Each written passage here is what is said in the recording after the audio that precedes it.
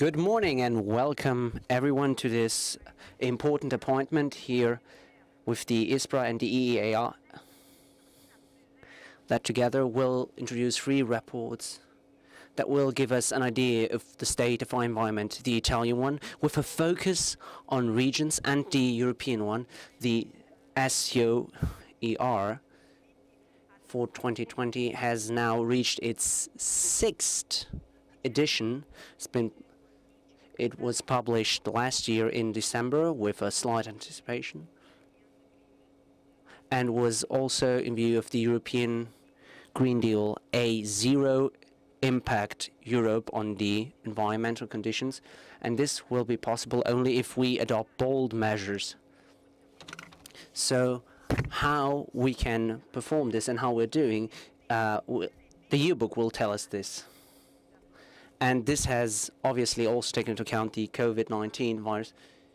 And this has been long known by scientists that keeping on the economic activity does not necessarily improve the consequences for our environment. The social cost that COVID-19 has brought us is obviously tremendous, and there is a third document that I'm going to talk about, the system report, which will focus on some regional issues. But without further ado, I will now welcome our honorable guests.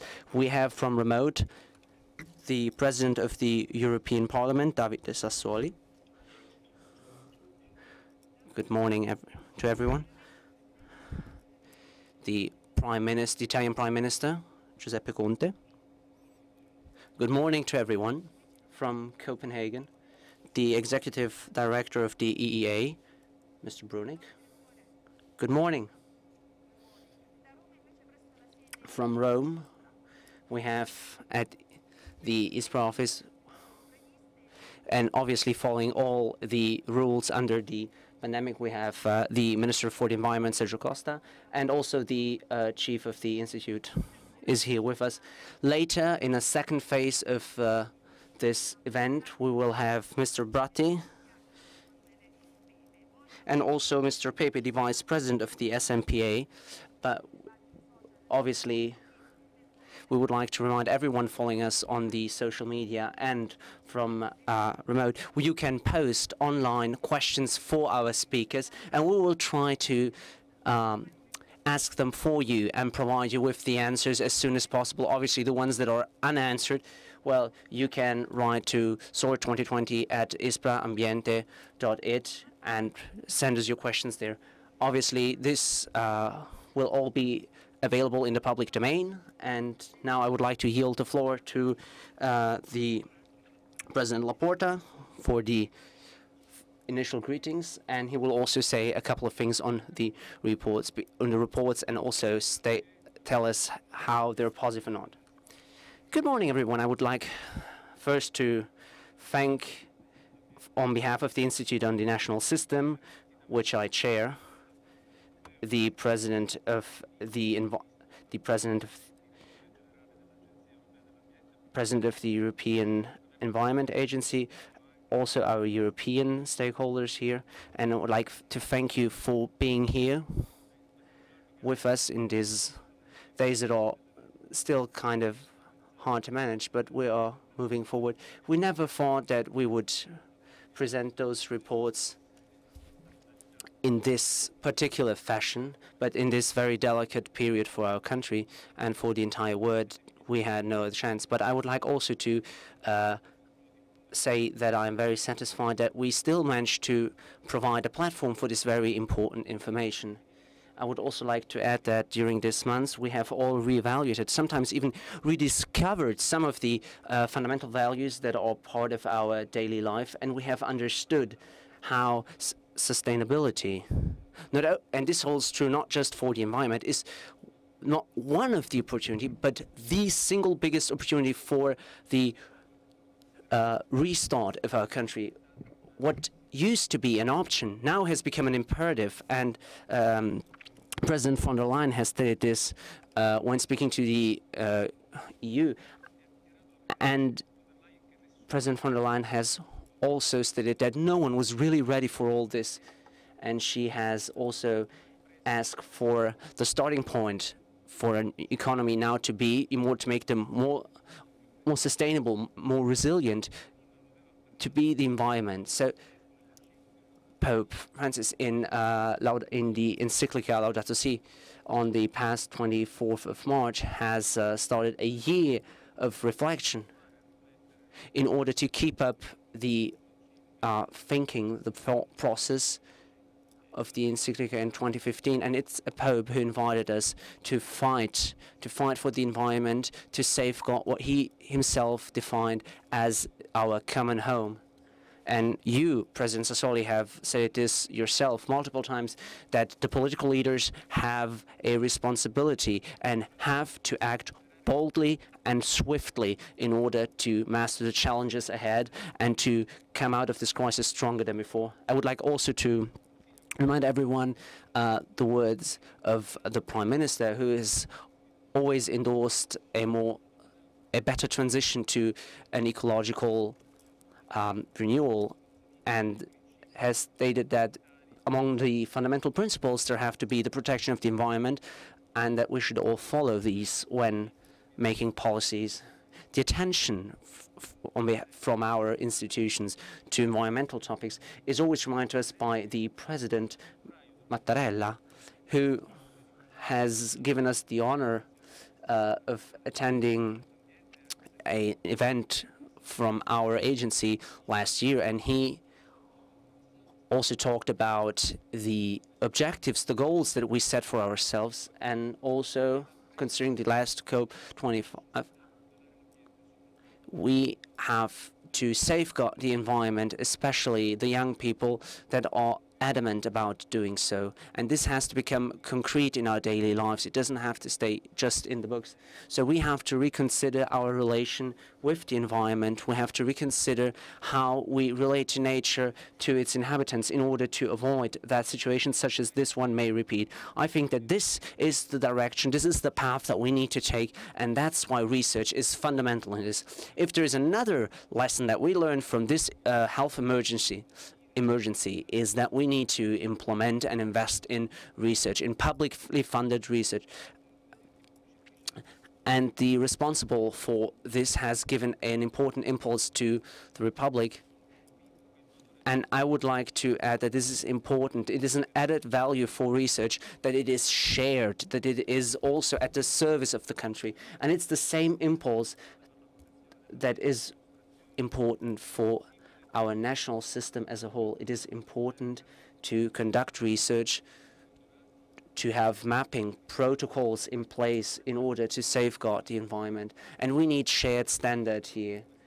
So I would like to say with a bit of pride that the guidelines approved by the National Council for the National System for the Protection of the Environment have been all approved unanimously by all general directors who are part of the National Council. I would like to just start with a couple of examples that are particularly important, that have been on issues and topics that have been greatly debated. For instance, the instructions for the sanification of the street during the emergency, also the indications for the classification and recycling of urban waste.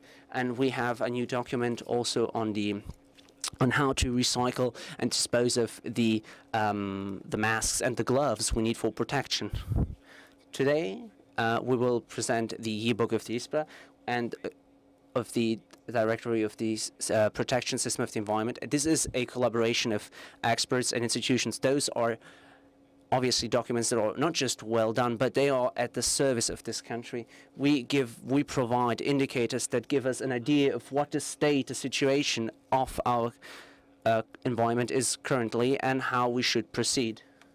I will not go into detail on this, but I will move on with what the European agency will share with us.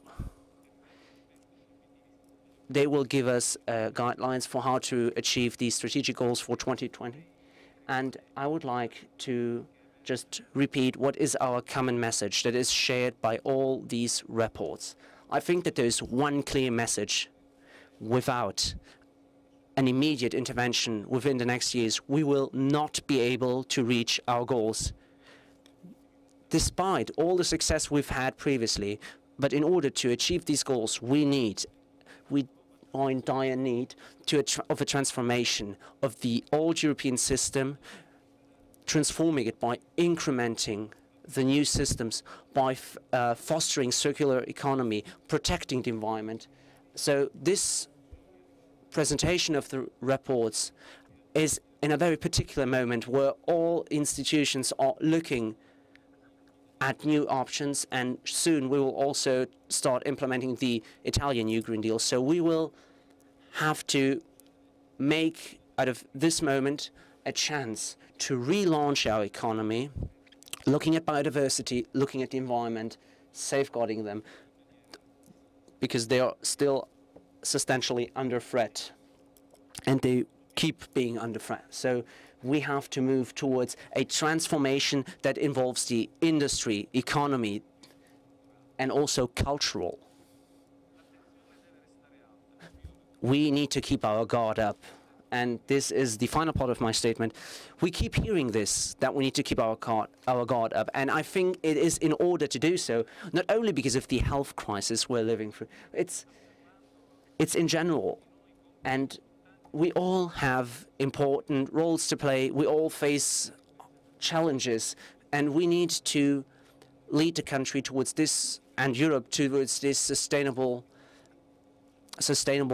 new system that we need for our restart, our economic restart. And from this prestigious event, I would like to say that the National Institute for the Protection of the Environment is ready to lead the way, and I think that all citizens and all other institutions are on our side and are equally prepared. So I'd like to thank everyone for being with us, and I wish you good work. Thank you very much. Thank you, President Laporta. Now I'll give the floor to President Sassoli, who is listening to us and following us. I will ask him preliminary consideration. Before COVID emergency, we were talking about a huge investment plan with the European Green Deal. So an investment plan helping European countries towards a sustainable industry and would bring Italy to reach net zero emissions by 2050. The question is the following one. In light of the emergency of COVID, is that plan still going on? Are these targets still achievable? Thank you very much. Good morning. I first of all want to thank you for having invited me. I believe that keeping the debate is really important and not stopping us before difficulties that we are unfortunately experiencing. We've started at the beginning of this legislation a year ago. We thought, what is the key? How could we rid our contemporary times? And the key, the lens, came us quite naturally. I mean, saving the planet by investing in sustainability and driving for a change, looking for a change in economical and social relationship. So by investing into quality, into a higher social model, that will be actually the one having better results. That's our sight over the theme. That's the side that this European legislation had. And as a matter of fact, after a couple of months, after the formation of the Commission, the presentation of the Green Deal was a fundamental and huge starting point for action. As we all know, this was slightly slowed down because of pandemics, because of the hardships. No one was really waiting for this to happen. No one really expected for the whole world, not Italy and Europe, but the whole world to stop by. So today we need to reiterate some of the ground principle. That's why that sight, that outlook, these goals and ambitions can't stop. Last week we witnessed in the Parliament the presentation by President von der Leyen of the Recovery Fund, and we believe that this will be the possibility to support, to back up that economical boost that we are in need of right now, both our society and our continent.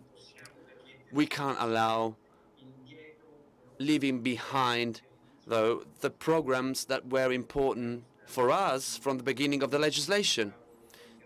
They were already on the table and they shouldn't be left behind. Before us, dear President, I want to greet President Conte. We have before us a really important challenge, the possibility to have a new Europe that is fairer Europe, that answers to the criteria, that side that we had a year ago, when we believed that saving the planet was the right way. A greener, more digital, fairer Europe projected into the future. And this was also what was said by President Laporta, to come up with projects for the next 10 years. We can't avoid these challenges. We are also convinced that environmental challenges ahead of us. Let us think of loss of biodiversity, the collapse of ecosystem services, pollution, climate change. I believe that these factors might lead us to a more convenient and different development. We are fully aware of the irreversible loss of a number of species until extinction, way beyond what some scientists believed for our ecosystem to be certain. We are in the brink of a climate disaster. Until 25 years ago, the European Environmental Agency and the European Observation Network have gathered and analyzed the data, and they turned them into knowledge, information, to support the decision-making process and to raise awareness. This cooperation, this work has been really important. The agency provides us with its know-how, technical advice, and starting from 2003, the fight against climate change. And we're talking about life of millions of people living in the Union. This was set up, and that was the ambition, to protect human health, the environment, and to make the European Union safer.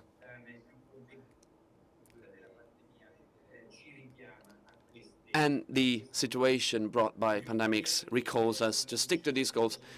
In the last years, having adopted most of the environmental norms, laws, the set of things that the agency has to do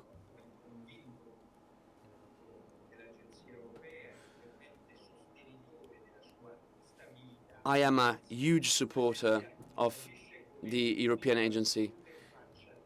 It acts as a unique actor between the different institutions of the European Union. A really important case on that note is of member states, of regional authorities, where all these entities have to make sure that the regulatory framework of the Union work. They have the necessary scientific contribution. The work that we provided was very important on a several set of themes. In Italy, as for all member states, we have equal access to higher level of expertise and knowledge because the best experts of the Union through EONET, so the Network on Information and Observation on Environment. What does it happen that every 5 years the agency presents an in-depth analysis on a European level from the beginning of December.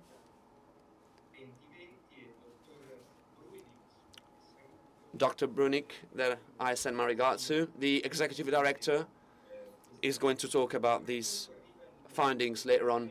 Well, this report reaches us at a very pivotal moment of the European Union. We have fundamental challenges ahead of us.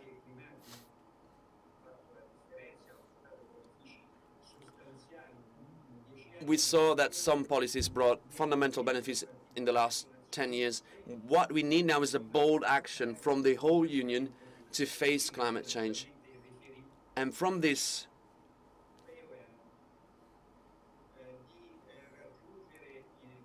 I want to stress the importance of a new moral leadership of the European Union.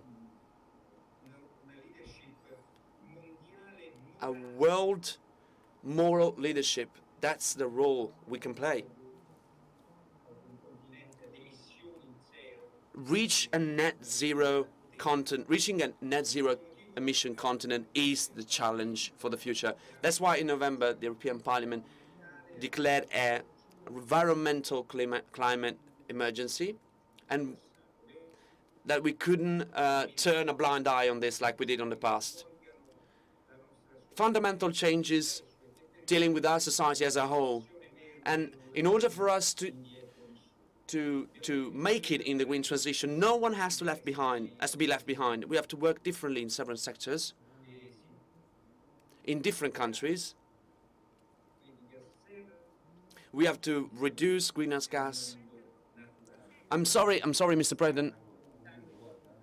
Europe is dealing with this climate emergency and is trying its best to get to a better, sustainable future. And Europe has to consider that social dimension is important. As a matter of fact, the environmental challenges can be solved only if we tackle the matter of social inequalities, because they are intertwined. Only this will allow us to protect our citizens and our societies. Working for a fairer society is possible. It's convenient. We just have to explain it to our governments, to our institutions, to our decision makers, because a society made of inequalities where a huge part of populations are living in poverty, well, of course, this is responsible for the economic crisis.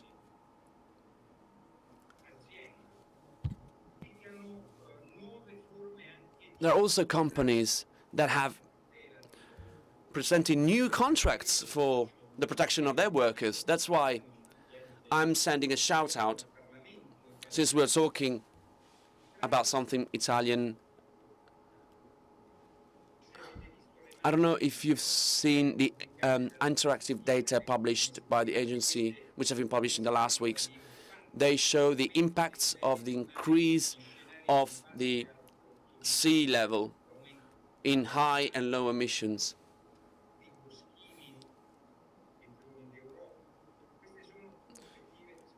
Some of these are really dangerous perspectives and outlooks that have to be considered seriously. We have to act to alleviate the risks, mitigate the risk for our population that might have to face when it comes to droughts, when it comes to floods, and other environmental hazards.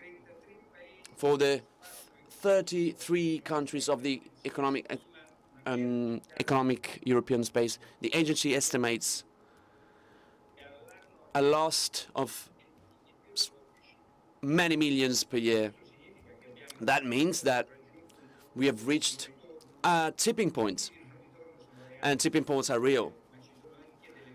But there are also some good news, and we have the right to say these news and to share them and to spread them. 12%. There has been reduction by 12% of coal-fired energy. And also 2019 has been a fundamental year, because for the first year, the European Union gave more circular electricity rather than using coal-powered plants. The European Union is at the forefront for climate, and we were happy to see that many international bodies refer to us, to what I said, this world leadership, so that young people have these matters dear to their heart. These are driving changes that we all need.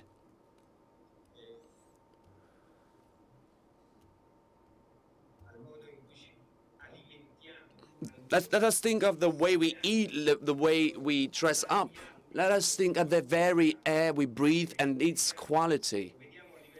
We can see this on a global level.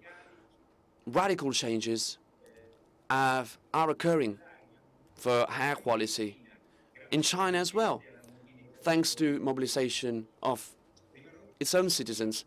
So I will be optimistic, but cautiously so. And I will listen to the advices that the experts are going to give me as to reach a more sustainable future. So I want to thank you from the bottom of my heart. I want to send my greetings to President Conte and the ministers. I will be glad to listen to them. And of course,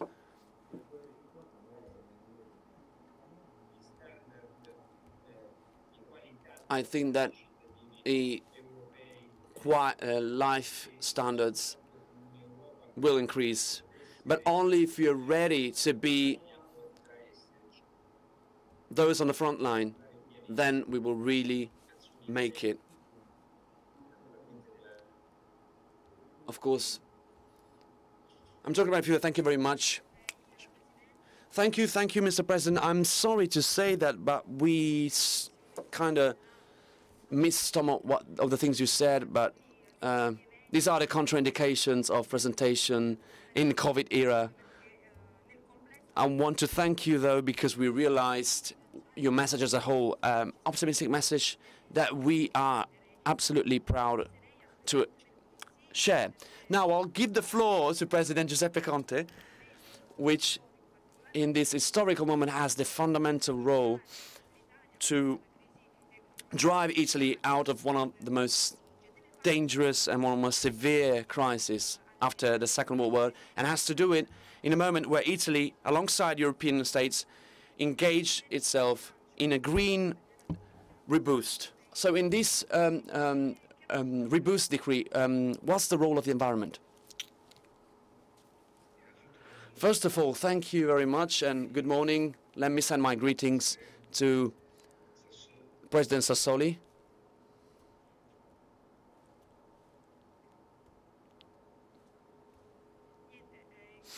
I'm sorry, we are experiencing technical difficulties at the moment. Also receiving its voice. Wait a second, I'll ask the technicians to check. Can you hear me now? You just missed the greetings to President Sassoli and to Hans Brunig, and of course to the president of ISPRA, Laporta. Are you following me? Right. I was saying the attention towards the environment plays a pivotal role.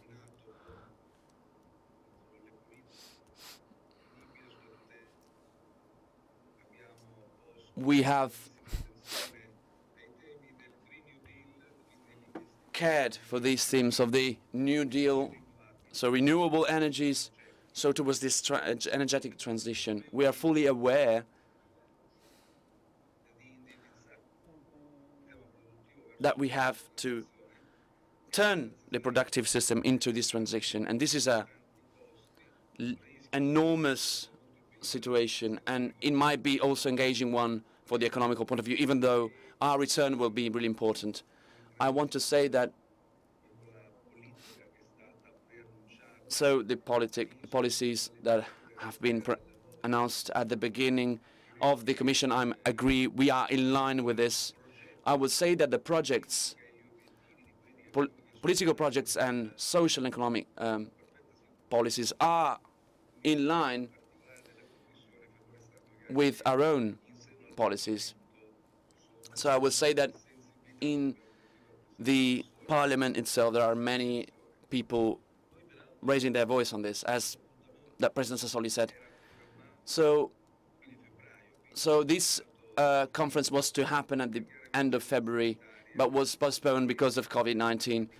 And with the dramatic consequences that this emergency is bringing, both on life and also on economy. So we were given a positive data. So there's an increasement in quality of air and environmental conditions. Of course, we can resort to extraordinary cases in situations like this one. But it's up to us to engage ourselves fully to reach this goal. I would say that the environment has to be integrated in any policies at any level, because the link between the environment and policies deal with support to life, supply chain, so pollination, control of foods and bearer, and also protector of biodiversity, and also recreational activities. These are all the functions played by the environment. On this point, Minister Costa plays a central role. I think that beforehand, environment was seen as a limit, but the environmental politics is seen now as an important and positive way ahead for the government. We have a lot of job before us on domestic, on European and international level. For too long, we turned a blind eye on this, and I'm talking about the development model. So far, we had a development mode which was really detrimental, which brought to climate crisis, which brought to the increase of inequalities, because often it is the case that social inequalities, for example, is left behind, but this is linked with the environmental crisis. They are intertwined. So these are the outcome of the kind of incapacity of politics in general to consider also collective well-being.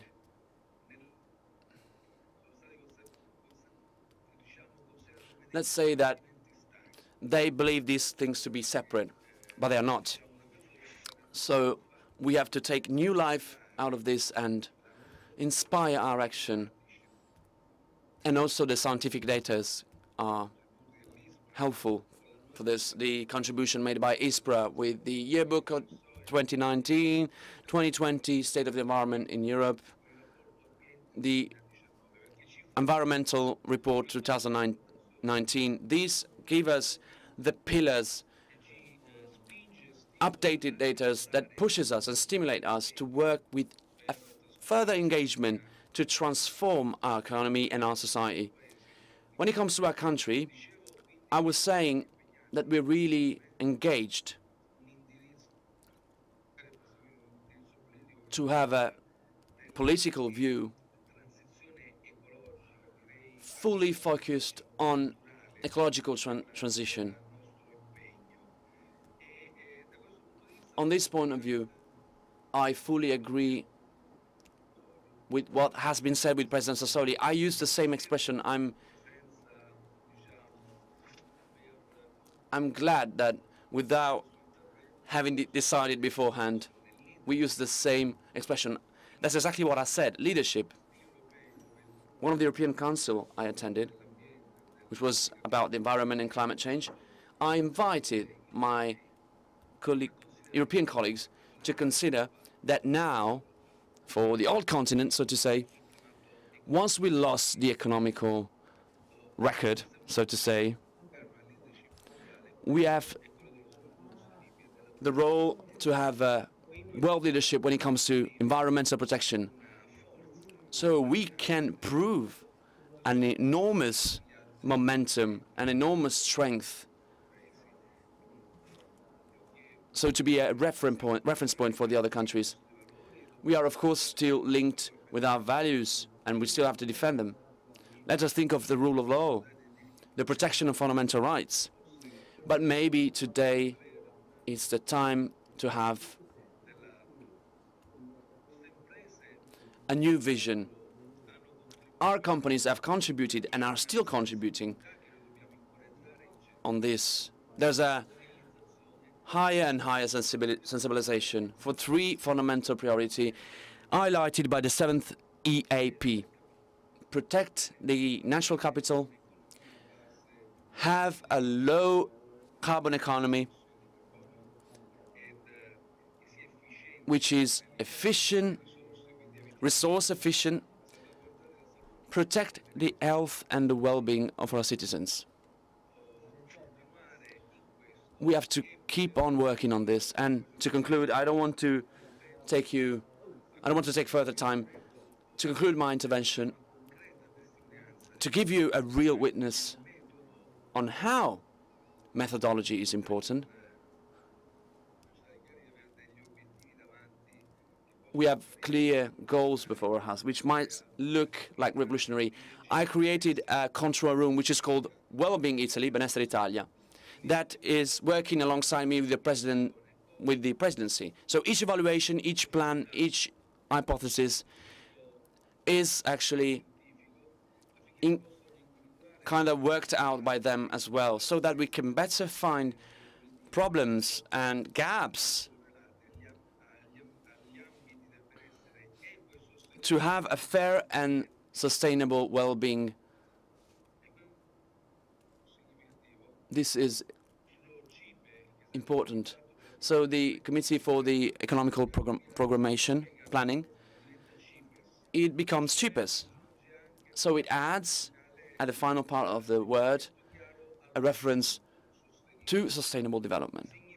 That means that everything economically related will deal with sustainable development.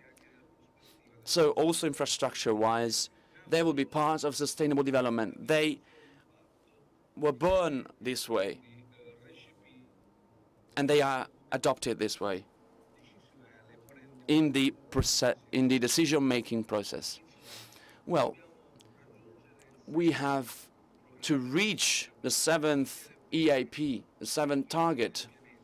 So living well within the limits of the planet, within a circular economy, by protecting the biodiversity in a society which is resilient to climate change. On this point of view, I always say, to recall the formula used by Hans Jonas, this is a huge responsibility. This is a principle of responsibility that is important for any policymaker. And this is an intergenerational deal. We seize the responsibility in the outlook that on this earth, we are temporary.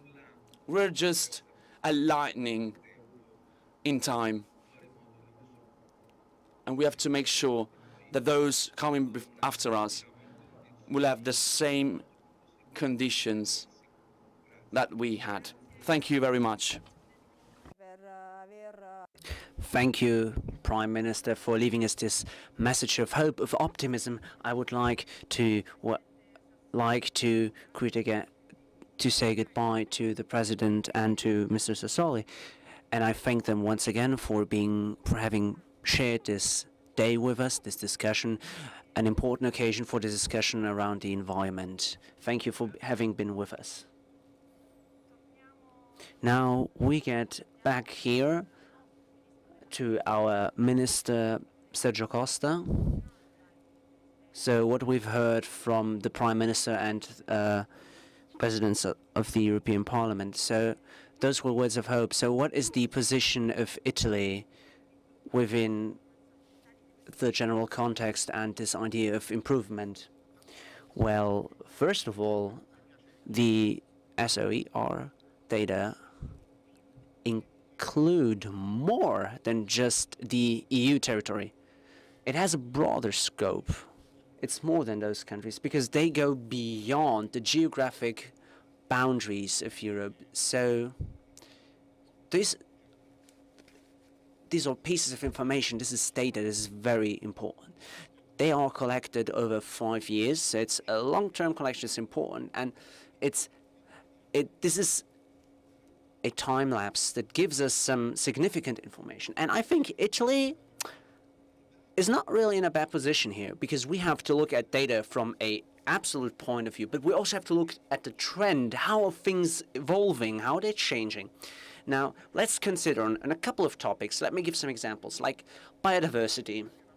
It's a topic that I like to quote because there is there's new data. It's been by the European Commission just a couple of days ago. There was the presentation of the new strategy for the biodiversity of the EU, and it tells us a lot of things. Actually, it on the one side tells us that all countries have a deficit in the biodiversity safeguarding. Italy is ranked. We have more than 60,000 species and subspecies, over 12,000 in flora. So we're one of the countries with the highest rate of biodiversity, and this is worldwide, whilst being relatively small in terms of economy. So we are in a positive trend, but we still need to keep growing, and there are parameters to follow. One that we embraced immediately because we helped the Commission to propose this strategy plan for the safeguarding of the biodiversity. We think of the protected areas both on land and on the marine sector. So recently, well, basically from when I started my activity as minister, I have signed more than 2,000 declarations for protected areas. So we are clearly moving forward and at a fast pace, safeguarding biodiversity, and the new strategy, they are paired with the farm to fork strategy. So the close link between agriculture, environment, and biodiversity. Because agriculture has to become an ally of the other two, but this requires certain conditions to be met. So for instance, reducing by 50% pesticides, because we know what a bad influence they have on the environment. Let's say that if we lose a species, we are losing a piece of DNA. And let's be honest, this means losing it forever. It's irreversible. It's not like you can get it back. Losing a species, a subspecies, on a genetics level means that the loss is irretrievable. And this impacts not only the environment, but also on nature, on what means to be natural, a natural world. And this also impacts human beings. And this is something new. This is something that we pushed for a lot. And this has been implemented shortly before the lockdown started. We started on the 4th of March. I remember it because I was in Brussels. I was talking there at the Parliament, and this is the other important player here, the Parliament. We were talking about the new climate and environment laws of the European Parliament. So this will be a point of no return. This will change everything because it pushes you towards pursuing new objectives in the EU and at a domestic level. What are the GHG emissions?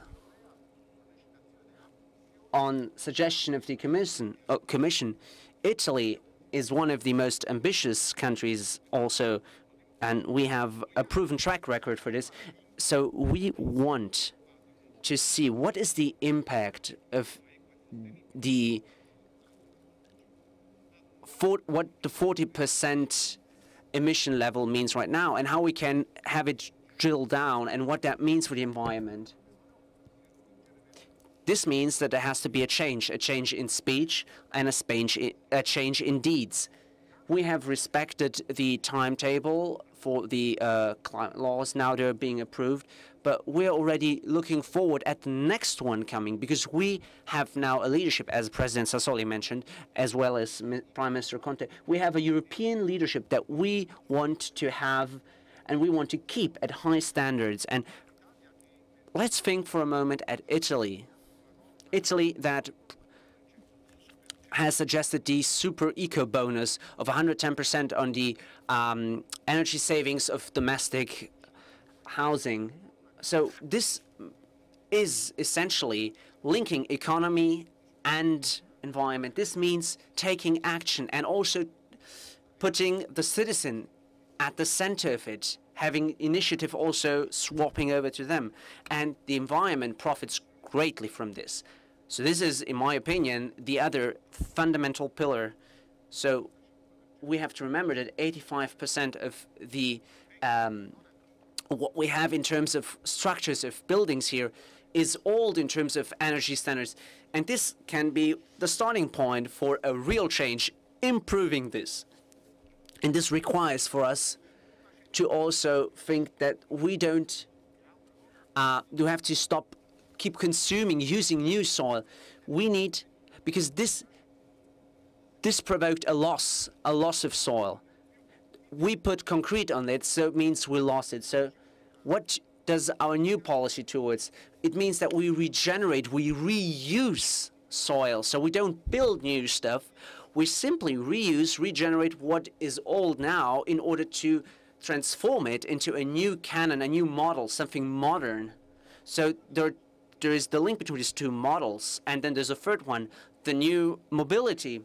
I have fought greatly together with the Minister for Economic Development and the Minister for Infrastructure, which what we call the bicycle bonus. It's basically a bonus for sustainable traveling, because it's a new way of conceiving mobility, transport, particularly in the big cities that are not just slowed down and polluted by the tons of cars that are circulating. Because like the short roads of everyday life, home to school, home to office, you can do that by going by bike, using an e-bike, using other means of transport that are electrical, because doing this means changing our perspective on mobility and finally facing one of the big topics, the big issues in cities, which is a sustainable mobility, going from A to B in a sustainable way. And I could keeping on and on. I could speak about waste. I could speak about depuration systems, cleaning systems. So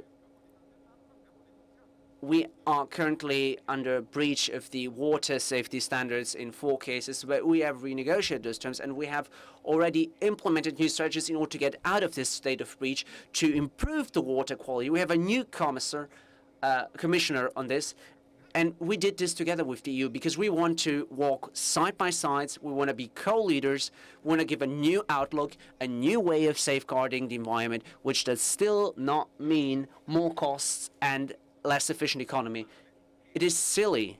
It is silly to think that in order to improve economy, you have to put the environment at a loss, and vice versa. We can have the best of both worlds. Thank you very much. I'd like to thank you sincerely for this very clear, very interesting little speech, and that tells us that Italy is moving towards the right direction. Nevertheless, we're still living in a particularly difficult moment. But anyway, before we get into the presentation of the 3 reports that we already announced this morning, already giving you a glimpse of what's within, we would like to show you a little video with the greetings from the President of the Commission, Ursula von der Leyen. But before showing the video, I'd like for our 2 guests here to say, because we're going to start with the second part directly afterwards, and yeah, I'll leave the floor to you. Yeah. Thank you very much again for your attention and for taking part in this special occasion. And as the Minister said, he is the host here, so to speak, so being here with us is obviously a particular sign of his attention, so I'd like to thank him for this. And Mr. Minister, thank you for ISPRA for this wonderful day, for this wonderful opportunity, and also thank to all the people who have collected the data, all the research personnel all over Europe, in Italy, that have collected this data, that studied it, and that are sharing them with us in order to reflect and in order to put the political players in a position to make the best possible decision. Thank you to both of you, and let's go with the video. Affects each of us. We're changing our way of life to protect our own health and that of others. We may miss many things that are dear to us, but we don't miss the air pollution from cars or the noise of traffic. When we throw open our windows, we can breathe fresher air. We see nature restoring itself. But we shouldn't fool ourselves. We may be getting a better grip on the coronavirus, but we are not getting a grip yet on climate change. The warming of our planet continues, and it will warm even more if we continue to burn fossil fuels. As we now plan to slowly go back to work and to invest billions of euros to restart our economy, we should avoid falling back in old, polluting habits. Instead, we should bounce back better from this pandemic. We can make our society and our planet healthier by investing in renewable energy, by driving clean cars, by renovating our houses and making them energy efficient, by buying sustainable food, reusing materials rather than throwing them away, or producing low-carbon steel. This is the essence of the European Green Deal. The European Green Deal is an agenda for transforming our economy to make it more competitive and improve our quality of life. We will now also make it our motor for the recovery. By using the European Green Deal as our compass, we can turn the crisis of this pandemic into an opportunity to rebuild our economies differently and make them more resilient, so that we also leave a better place for our children. With a green recovery, we will come out of the crisis stronger and healthier.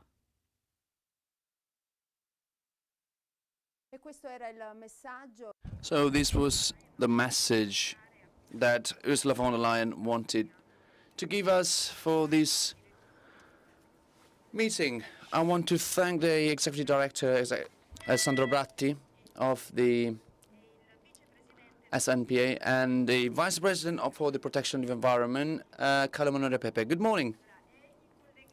And from Copenhagen, we have the Executive Director of the European Agency of the Environment. We said it at the beginning of the morning that the role which is played by the Commission for the European Green Deal is strongly influenced by the studies and inquiries carried out by the EEA. The SOER 2020 is a fundamental report to policies on the environmental portfolio. So let us listen to the presentation from Hans Brunig himself that is going to speak in English.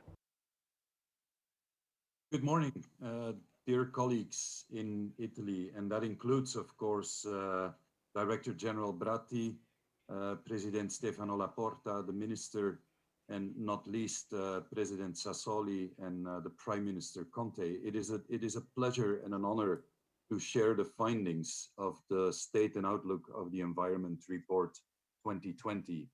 And as has been mentioned before, this is not the first report that we are doing. Every 5 years, and this for the 6th time in a row, we bring together our best knowledge about the European environment and climate, and we link it to policy performance in Europe. And that is exactly what we did in this report. What is different in this report is, I think, the context. The European Green Deal is probably the most fertile ground that we have had in 25 years of reporting to come with this type of knowledge. And I think the report is a strong science-based and data-based underpinning of why indeed we have to go to a low-carbon circular economy with strong natural capital and biodiversity, focus on limiting pollution for human health and the health of the environment, but also doing it in a way that stimulates the economy and social justice. All of those are critical elements of the European Green Deal, as was also explained by President Ursula von der Leyen in her intervention. It also means that this report is not just a report, it is part of a process. It is part of a process with very strong political engagement, also towards the post-corona time period. It is a report that intends to provide strong policy support, but also wants to be useful for stakeholders, those involved in actually making the changes that will be needed if we want to become more sustainable at a European level. It was already mentioned by the minister that indeed we are not detached from global evolution. If you look at the global panels of scientists that bring knowledge to global policy-making settings, we can look at the IPCC report on climate change, which has been very clear on the necessity to absolutely live up to the Paris Agreement commitments of staying well below 2 degrees and preferably aim for 1.5 degrees centigrade. The IPBES, the panel on biodiversity and ecosystems, has been warning about what it's called the sixth great extinction, the loss of species and biodiversity on this planet. And the lesser known but not less important International Resource Panel is looking at our resource use and how it impacts the two previous elements. All of these reports come to very similar conclusions. First of all, urgent action is needed. This is indeed a pivotal decade to turn things around. Secondly, we are already dealing with irreversibilities, which means that we are at a stage where we are actually dealing with damage, and we are trying to limit the damage in this irreversible new type of planetary environment. On top of that, we are witnessing tipping points, which are potentially speeding up negative change, and that puts another emphasis on the urgency. And these things are interconnected, which means that if we fail on climate change, we will fail on biodiversity and the other way around. And if we don't change our resource use, we will fail on those two as well. To illustrate this, I would like to show this little. Since the late 19th century, we see the temperature fluctuating on the planet. And some climate skeptics would say, well, it is indeed clear that this is a natural system with lower and higher temperatures. It's happening after World War II, and we are now into the 1970s when Mao dies in China, and we start to see what we call now globalization. And we are around the turn of the century now, and we go to 2010, and we are now in 2017. I think the planet is rather clear. Business as usual is no longer the case, even if some think still today that business as usual is a policy option. It is clearly not an ecosystemic option. On to the European level now. In our State and Outlook of the Environment report, we look at the past trends of European policies and how they relate to the qualities of the environment. And we call this the piano of the European environment. And each key, you could say, is a set of policies for which we have data that we collect together with our partners in the countries. And I think it's clear that where we are moving in the right direction is where we are moving towards a more low carbon and resource efficient economy. Yeah. Where we are failing for the most part is on protecting the fundamental natural capital on this planet. And if you look towards the future, 2030, and that is the span also of the European Green Deal in first instance, it's obvious that the green disappears. Now, for a region that is world leading in environment and climate policies, this cannot be the goal. And the message here is not that European policies are not working. The core message is that the systems of production and consumption, which are the fundamental drivers of unsustainability, are in many cases stronger than the more segmented policies that we have taken until now. The other message is, of course, that the future does not have to look like this. If we make the right policy choices, we would see much less red and much more green. And that is, of course, the objective of the European Green Deal. Let's first look at natural capital, the foundational capital. Well, if you look at past trends, the first column, we see that in many cases, European policies have not shown to result in positive trends. The two green ones is where we are protecting more nature areas, and that is, of course, a very positive evolution. But if you look at the 2020 column there, for policy objectives and targets, we see actually that there is a big implementation gap. And that is not the role of the institutions in Brussels. This is the role of the national institutions, where in many cases we still see lacking implementation of what we have all agreed to at the European level. And this results, of course, also in trend lines that are not necessarily very positive. We see a slowdown in the loss of bird species, especially when it comes to forest bird species that are rebounding a bit. But if we look at farmland birds, we see a decline in the last 25 years of 32%. The same is true with pollinators, and we take here the grassland butterflies as the core index, with a decline of 40%. And if you look at the habitats data, you see that most habitats in Europe are not in good shape. So these are indicators of natural capital that is not going in the right direction in many places. And it is also clear in very important parts of this natural capital, like water bodies, where a large number of them in Europe are actually in poor ecological status. And this is due to pollution. This is due to water abstraction, which is increasingly under conditions of climate change an issue, but also some changes, physical changes and hydrological pressures on water bodies. So we still have a long way to go to reach good ecological status in Europe's river basins. And the importance of water, I think, to all of us is very clear. If we look at land and soil, and you could say this is fundamental for all human activities, a healthy land and soil system, this is also under multiple pressures. If we look at land and soil and the spatial pattern of how we see losses of land that is being covered by concrete or lost due to other activities, this is the map of Europe. And it's clear that where the pressures are, it's either urban sprawl, but it's also the increase in infrastructure, increased landscape fragmentation, which also has a big impact on biodiversity and the potential for biodiversity and ecosystems to rebound, but also soil degradation and contamination. We are losing the vibrant and necessary capacities of soil biodiversity through the practices that we have in terms of agricultural practices, but also other land uses, as I have mentioned.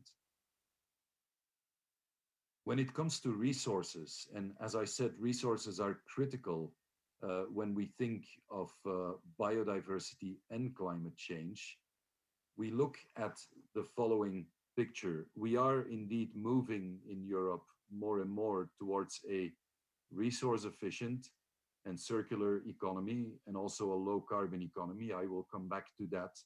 But there are still some issues, as I can show at the lower part of the 2020 policy objectives, where we have poor implementation. And that is mostly on emissions from chemicals and on water when it comes to the use of that. One good message is indeed that we see recycling rates in Europe generally improving. And I put a red box around Italy, with Italy one of the countries where we see very significant improvements between 2004 and 2017. So that is good news. The other element, however, is that if you look at the evolution of the European gross domestic product, we still see that waste generation outpaces the average pollution. So we produce more waste, but we recycle it better. That is the mixed picture that we have to deal with. And if we really want to go to a circular economy and a low carbon economy, we will have to reverse the trend of waste generation. Good news is that resource efficiency, which means that we produce more economic output per kilo of domestic material consumption, is improving quite significantly. And Italy here is a country that, again, has made very significant improvements over the last 20 years. In overall, we see an increase in Europe of 40%. The flip side of the coin is that if we look at the circular economy, that we are at this moment only at 12% of circular material use in Europe, and we see a very slow improvement. So the circular economy 2.0 package, which is an integral and critical part of the European Green Deal, should really bend the curve here and stimulate the breakthrough of a really circular use of materials in Europe. Climate change, we have mentioned it already as one of the most important challenges of our times and of the next century. And if we look at where we are there, I think the positive news is that with the reference year 1990, that Europe has in fact been successful in cutting emissions. We have cut domestic emissions by minus 23%, while we've seen the European economy grow by almost 60%, which means that decoupling your greenhouse gas emissions from economic performance is possible.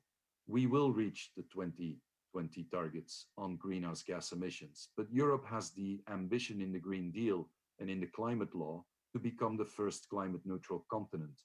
And if you look at the blue shaded area here, which would be European policies and national policies that are currently planned, we see that we would not reach that climate neutrality, which is of course the significance of the debate that is taking place in the Parliament and in the Council now to move to minus 50 and minus 55% of emission cuts in 2030, because that opens up pathways to indeed be in line with the Paris Agreement and be in line with the ambitions of the European Green Deal. In terms of impacts, it is also absolutely need to commit to the Paris Agreement. These are numbers about the frequency of heat waves projected for the end of this century.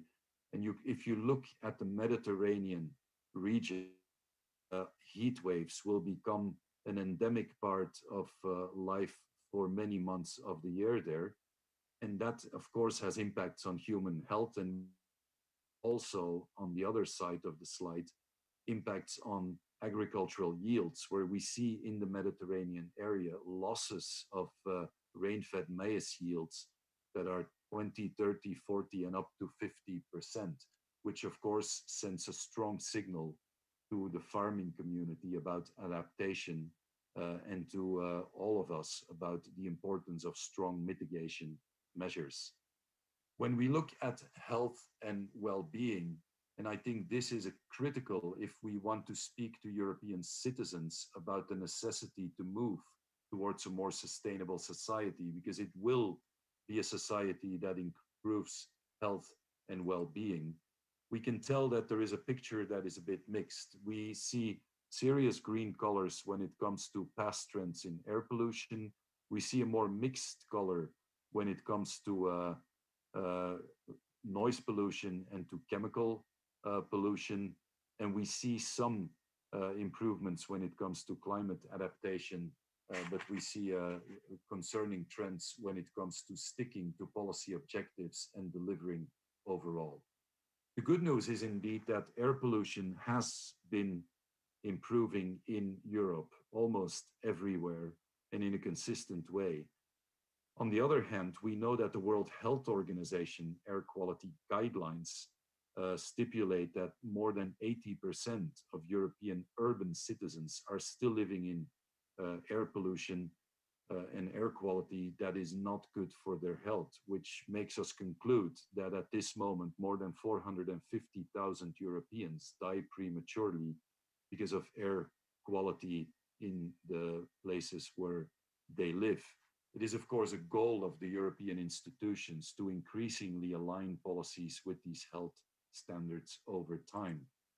And it has an impact, of course, on years of life lost. And if you look at the map of Europe, it is clear that the Eastern European countries are struggling there. And this is linked to the energy system, but also to household heating, which is still based in many places on coal and wood burning, but there are other countries that are also seeing very significant impacts of air pollution on human health. On the side of chemical pollution, it is clear that Europe has the best and strongest system to look at risks of chemicals. It is embedded in the European Chemicals Agency and the REACH legislation, and of course also in the European Food Safety Authority in Parma. But even then, we know that we will have to look at the chemical system and move it in line with the sustainability criteria. So asking ourselves the serious question about, is it fit for purpose to fight climate change, to move to a circular economy, and to move towards an economy that protects human health, will be the next step. And the iceberg here also has the meaning that a lot of it is below the water. We don't know yet, and that is where we should focus our knowledge. We also know that about 100 million of Europeans live in air pollution that is above the health standards. And we've seen the impact of the measures of the corona crisis. This is mainly linked to road traffic, and in many places we've seen that changes are possible and that people have been living in less air pollution prone areas. Industrial pollution is a positive story. We've seen emissions decreasing of almost every single industrial pollutant, which is a very positive signal for not only human health, food safety, but also for biodiversity. Have seen these challenges. We dealt with them in the past? Well, primarily through what we have called environmental policy integration, making sure that the environment is taken up in other policies. But we have to be honest here. This has been in many cases not very successful. If we look at 25 years of integrating environmental standards in transport, we have to come to the conclusion that aviation, but also navigation and also land transportation with cars and vans and trucks has not delivered. And that has not been because we don't have cleaner engines. Those are the objective of the legislation, but primarily because we drive more, we fly more, and globalization has stimulated an enormous increase in international navigation. So we need to reflect on the real driving forces and probably not sweep the floor with the faucet still open. We see the same in agriculture, where the greening of the common agricultural policy has been largely ineffective, although well intended. A lot of the pollution to soil, water, air, and food is still there. Unsustainable practices are still putting a threat to biodiversity and natural capital. And we see this in the critical nitrogen inputs to the agricultural areas in Europe. Another, we have been jumping maybe to conclusions that were too quick. If we would have done what some would have preached on biofuels 15 years ago, we may have seen an enormous impact on biodiversity, because we would have traded agricultural land and biodiversity massively to use biofuel in a century-old technology called the combustion engine, which we now understand has little future in a sustainable mobility system. So what is then the way to go? Well, we think in the agency, in our report, that systemic change, focusing on the food system, and I didn't say agriculture because that is only one part of the food system, the energy system, the mobility system, and the built environment are absolutely critical. And looking at the interlinkages, we need policy frameworks that address these systemic challenges and also address policy gaps like food, like land and soil, like chemicals. And I'm very happy to say that those are, of course, embedded now in the European Green Deal to a serious extent. It also means leveraging the power of cities, businesses, and communities. It's obvious that this is not just work for central governments, because they will entail serious societal shifts as well. It means that we will have to speed up and scale up, experiment, accelerate, and institutionalize solutions that will lead us to a more stable, sustainable society. And Europe is conducting policies to support that. At the same time, we have to be clear, we will also have to phase out and break down unsustainable practices. And the sooner we do that, the more space we create for the green solutions to break through and to create an economy that is fit for purpose under the boundary conditions of the 21st century. And of course, this is where some of the conflicts will be because of vested interests, because of stepping out of things in which we feel comfortable, but it is a step we need to take, which is why I think we need enabling conditions. And I think the Just Transition Fund, the money that is made available now under the funds to get out of this corona crisis can play a major role indeed in enabling stepping out of unsustainable practices and stimulating sustainability. The biggest risk we see in terms of investments is that we would stick to what is called marginal efficiency gains. We keep investing in the systems that we have, the technology that we've known for a long time, and making it marginally more efficient. Now, any economist or engineer will tell you that this is costly and it has by definition marginal limits. And it will lead, so investors say, to stranded assets. And I would say on top of that, if you don't want stranded assets, you don't want stranded regions or stranded workers either.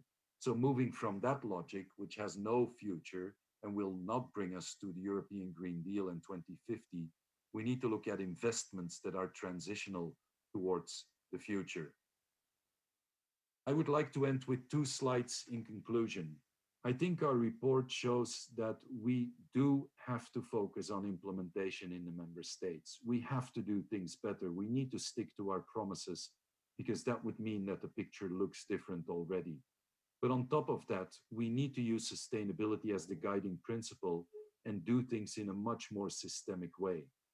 The third conclusion is that we need to make the right investments, transformative investments, and not marginal efficiency gains in dead-end streets. And in order to do that, we will need to foster innovation, not only in technology, but I think throughout society. And my last slide makes the clear link with the post-corona time.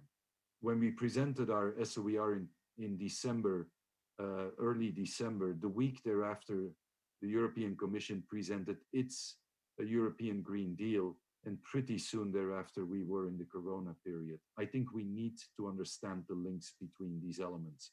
We need alignment indeed between the stimulus money and the European Green Deal objectives, as has been made so clear by Commission President von der Leyen, but also by Prime Minister Conte and the President of the European Parliament, Sassoli.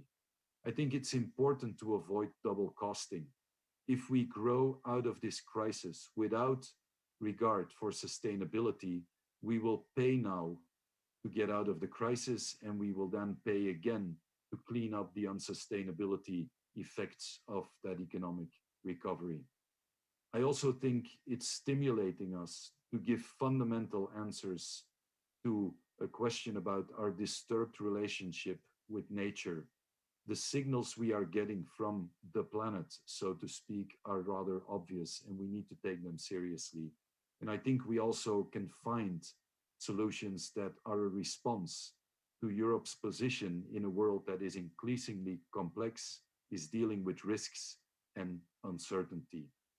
I would like to stop my presentation here by thanking the many Italian colleagues who have contributed to the SOER report. They are in ISPRA, they are in many other institutions. We cherish the very valued relationship which we have with the Italian colleagues, and we think that collectively we can provide knowledge and understanding that will be needed in the next decade and decades to make this European Green Deal a success and become the sustainable society that we are collectively aspiring.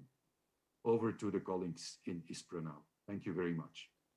Grazie al direttore Hans Bruynix che Thank you for your contribution.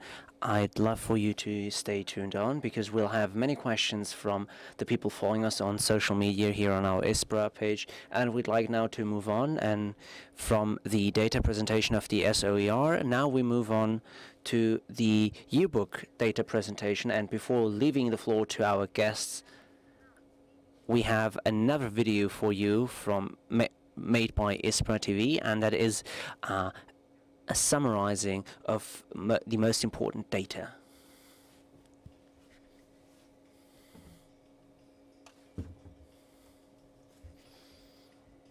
State of the environment in Italy. This is a short overview of and summary of the most important data.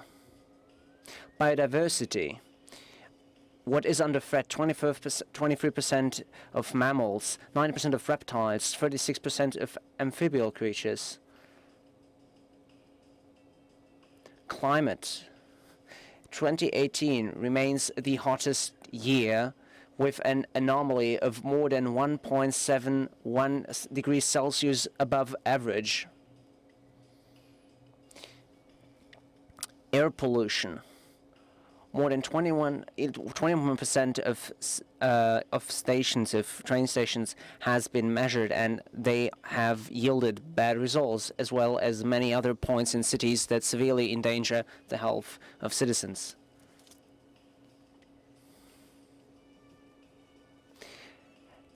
A very important species of bees is getting extinct, as well as and we also registered an incrementation in allergies. Our domestic waters. We have here a short summary both for lakes, for underground water, and for rivers. And the first data was the parts that are in line with the objective. The second data would provide the ones that we still need to work on. Sea and coastal areas. 90% of the water is of excellent quality. The rest needs still further improvement. As for the soil, the consumption of soil is 7.64%, and there is a growing rate of reusing the soil. As for waste, we have an increase of 2%, but also an increase in the amount of waste that we do recycle, but still need further work. As for electromagnetic fields, there are 672 implants that are above the limits. And for noise, we have 43.5% of the noise sources that are above the average and the limit that has been established. As for geological hazards, we had 2,433 small earthquakes, but we had also some major ones in the last years. And finally, for chemical agents, Italy is the third producer of chemical agents in Europe after Germany and France, and it's number 10 all over the world.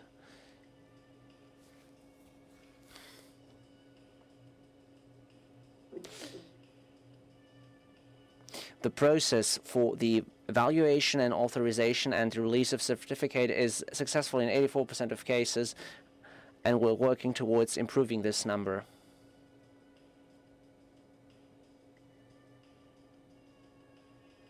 We also have a positive sign on the field of knowledge about the environment, where there is a further spread of this information.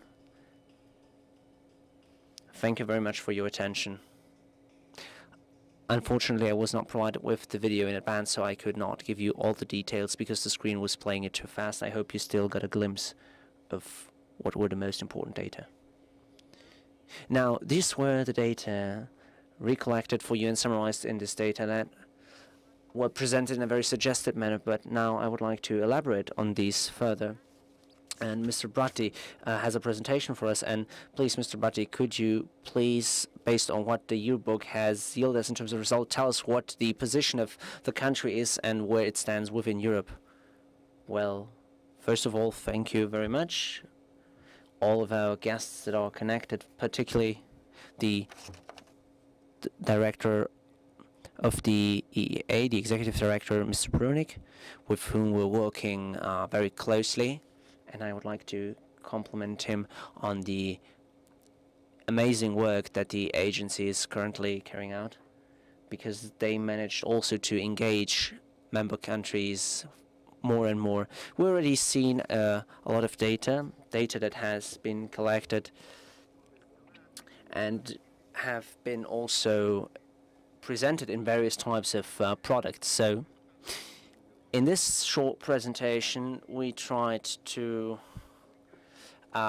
give through two lenses, the historical evolution and the indexation, to give a trend, an outlook, an idea of where we're standing right now in terms of the state of the environment of our country compared to the rest of Europe. And we try to follow in detail the chart that has been shown before by the SOER. So looking at the three priorities of the 7th EU Environment Action Programme, we have natural capital, we have low carbon and resource efficient economy, as well as health and well-being for citizens. We try to create a link with the two driving forces at the national level. One is the European Green Deal, the other one are the 17 goals of the 2030 agenda. But speaking about natural capital, the situation is not very different from the overall European situation. There is a enormous threat to our biodiversity, a tremendous loss of biodiversity in our country. And as we can see from this chart here, if we look at the terrestrial protected areas, particularly after the approval of the law for the institution of new parks, the law 3994, we have had an increase in protected areas, and this concerns both green spaces, national parks, regional parks, and even if even in the recent national laws, there has been a drive, a push towards fostering those areas. We have issues, important issues, when it comes to the intrusion of invasive alien species. And they quite often have an important impact, not just by altering the ecosystem, but also by creating a series of ecological problems. If we just look at the data from 2017, we have more than 200 species. That's more than we had from 1900 to 1979. So that is a incredibly big threat. The protected marine areas have increased. We have two more in 2018. Within the European strategy for marine protected areas, we have seen an important amount of micro and macro waste. We're speaking about plastics, and this is a topic that we really care about, and we're working also in terms of research on this in order to understand what kind of menace microplastic might have, what impact it has on different wildlife, on different species. And this is obviously not the situation of the great Asian oceans, but it is still a situation that we need to keep under check. We have also created this very specific work on the bird fauna. We have looked at 6 long-range migrating bird species. We did ringing on them, and we looked at the migration data, and what we found is that there have been changes based on climate changes. And we looked how well they adapted, how resilient they are. And the data has been quite reassuring, because only a third of the species has, pardon me, it was not reassuring because only a third managed to adapt. And this is the living proof that even on the bird wildlife, there's a strong pressure put on by climate change. And this is a menace for this kind of animal species. In terms of soil consumption, despite the various crises you see here on the chart, with the general trends, which is the dark dots, it is obviously not a certain. It's not an assertion, but it's a calculus. So if we look at the SDG targets from the 2030 agenda, to reach that level in 2050, we have to keep up the work, and we have also to face a challenge, because also looking at the 2050 goals, by the goals for 2015 of the EU are very hard to reach, probably. And now looking at the geographical composition of our country, obviously it makes it clear that we are quite vulnerable. We have here the pinpointed the areas that are particularly vulnerable, where we had landslides, and landslides are still a big factor in our country. We have started a new portal a new platform in order to also involve citizens in a process of citizen signing, in order to have a better mapping of them. So if we look at different indicators, we proceeded with the methodology that has been experimented and approved by the sustainability index used, which is used since quite some years by our company. There is a specific index, and this index tells us that the trend, as Mr. Brunig has shown us before, is a trend that is telling us that the situation needs monitoring. It's a negative situation overall, and even through the strategy launched by the European Commission a couple of days ago on the protection of biodiversity, safeguarding biodiversity, we need strong implementations. We need to follow it to the word, and it needs also to be fostered. Climate change, CO2, and other climate harmful gases. Here there's an important change, but looking over time, looking also at the international agreements, we have a reduction of GHG. This happened mostly in the energy sector. What we mean by this is both transportation, mobility, and also house building, as well as the creation of energy. Energetic indicators are important. We showed on some other slides by the president of the European agency. There has been a registration of a higher use of renewable electric energy. We're at a plus 17%. We're very close to hitting the goals that we set for ourselves at a European level in the 2020 goals. This year, we finally managed to achieve this, and if we look on the right chart, we see, if we compare the blue line, which is the GDP, and the lowest, the CO2 emissions, the green one, to be clear.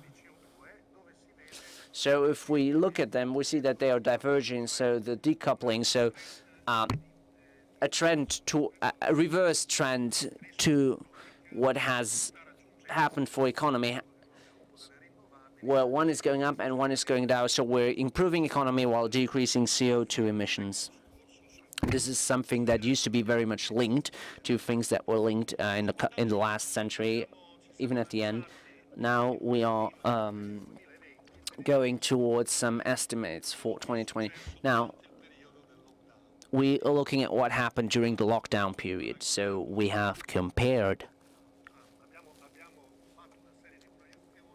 a series of projections divided by sectors. So from the energy production to the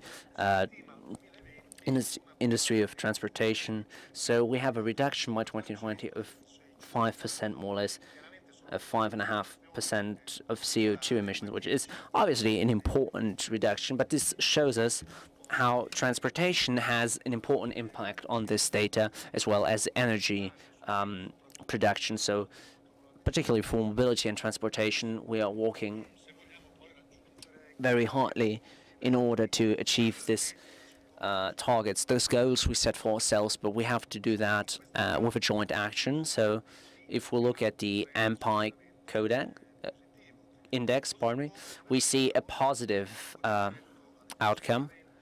The same holds true for the use of resources, and as well as recycling and separate waste collection. Basically, the bottom line is the same compared to what the director of the EU agency told us. So there's been a decoupling. So the red line, which is the generation, pardon me, of urban waste, is more or less following both the GDP as well as also the expenditures for the families, for the products consumed by families. What has increased is the numbers of the separate collection of waste, and there has been an important increment and increase in 2018 and 2019. And we gave you another graph here, and let's see what happened during the COVID. There has been a drop, an important drop in the generation of waste of almost 12%. If we look at the projections here from 2009 to today, there's not been a huge drop. There's not a whole lot of difference. It's a quite linear trend, to be fair. Well, probably there will be a difference of almost 10% in 2020, which is mostly because of this lockdown period, which has been also a period of great economic difficulties.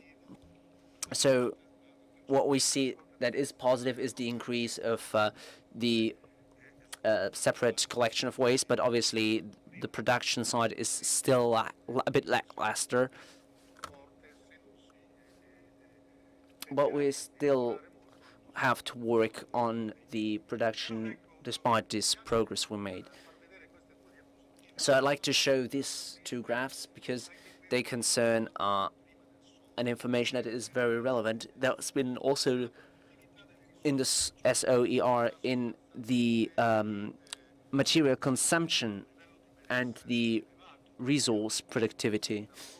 How to keep afloat the GDP, the dotted line. If we look from 28 forward, so the great economic crisis, if we look at this, there's been an interesting process of making a more efficient use of resources. So the ability to keep the level of well-being high and making a better use of materials, having a circular use of materials. Now, if we look at the right, there is this index of circular use of the materials. This is basically a projection that we did on the Italian Institute for Statistics material, and we have an efficiency index. We are well about the average of the European countries, of the European Union. And if we look at another more complex index, the carbon footprint, if we look at it, and if we compare to the other 27 EU countries, our value, we see that our carbon footprint of our productive activities is lower than the average of the EU countries, proving that we have a certain efficiency in Italy in our production apparatus. So, but on circular economy and on monitoring this circular economy, we want to point out an important issue. Together with the EEA and the EC, we have decided to double down on the Sustainable Development Goals and to focus in October on the monitoring program of the circular economic data and values. And we would like to stress that this is a very important topic which has the highest degree of priority, and our production apparatus, even in a phase of growth now, can give an important contribution to the entire European Union. Now, environment and well-being is a topic that's particularly important right now after the pandemic, which is still ongoing, to be fair, and that is very vivid in our memory. So why temperature? Temperature is an indicator that could have been inserted cambiamenti climatici. In realtà, in the part of climate change, but I would like to remind you we're kind of forgetting it, that in 2003, with a very strong heat wave, there were over 7,000 deaths in Italy, and these are very grim numbers. Obviously, 33,000 of the pandemic that fell victim to pandemic are worse, but I mean, 7,000 deaths by heat is definitely a number that should not be underestimated in terms of what this means for the average health and well-being of a population. Air quality. When looking at air quality, we have also seen an improvement.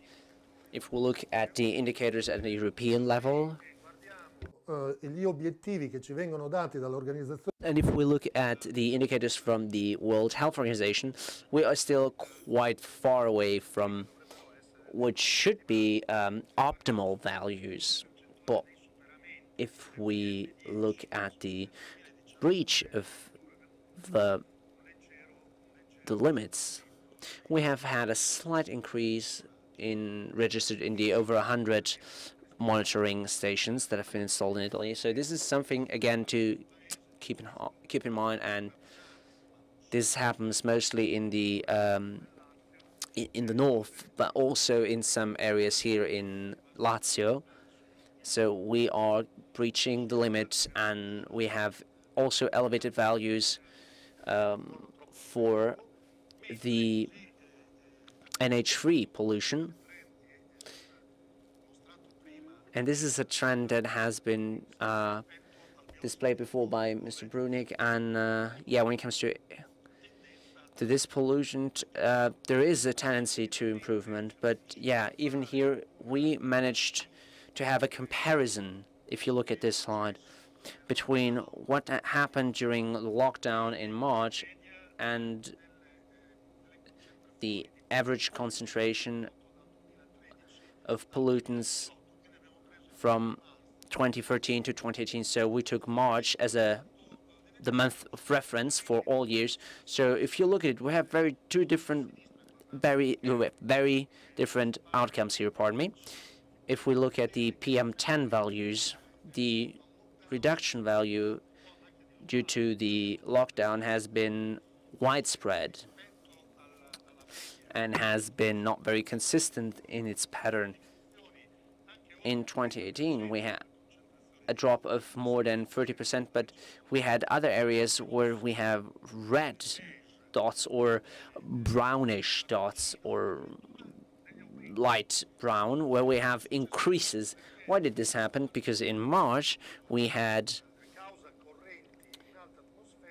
because of air currents at high altitude, a transportation of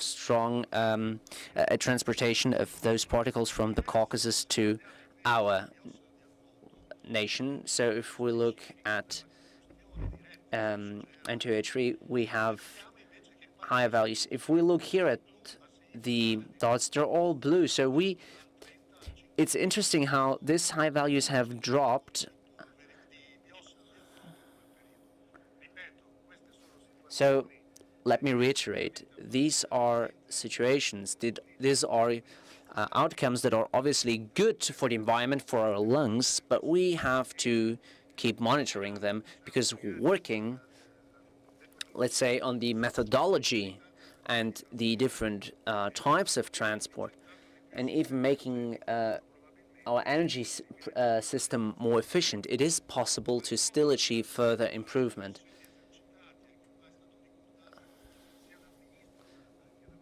tema dei pesticidi. Voglio ricordare Pesticides, I want to recall that the strategy which has been adopted recently on biodiversity, the goal is reducing by 50% the use of pesticides, those that have chemical nature. So if we had a glimpse on the distribution for agricultural use, so the graphs on the left, there has been a slight diminution.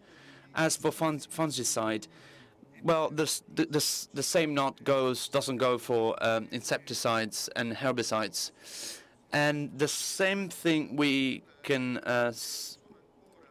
detect in surface waters and groundwaters. There are still big amounts that are over the quality environmental standards indicated at European level. If we remain in the field of agriculture, we were talking about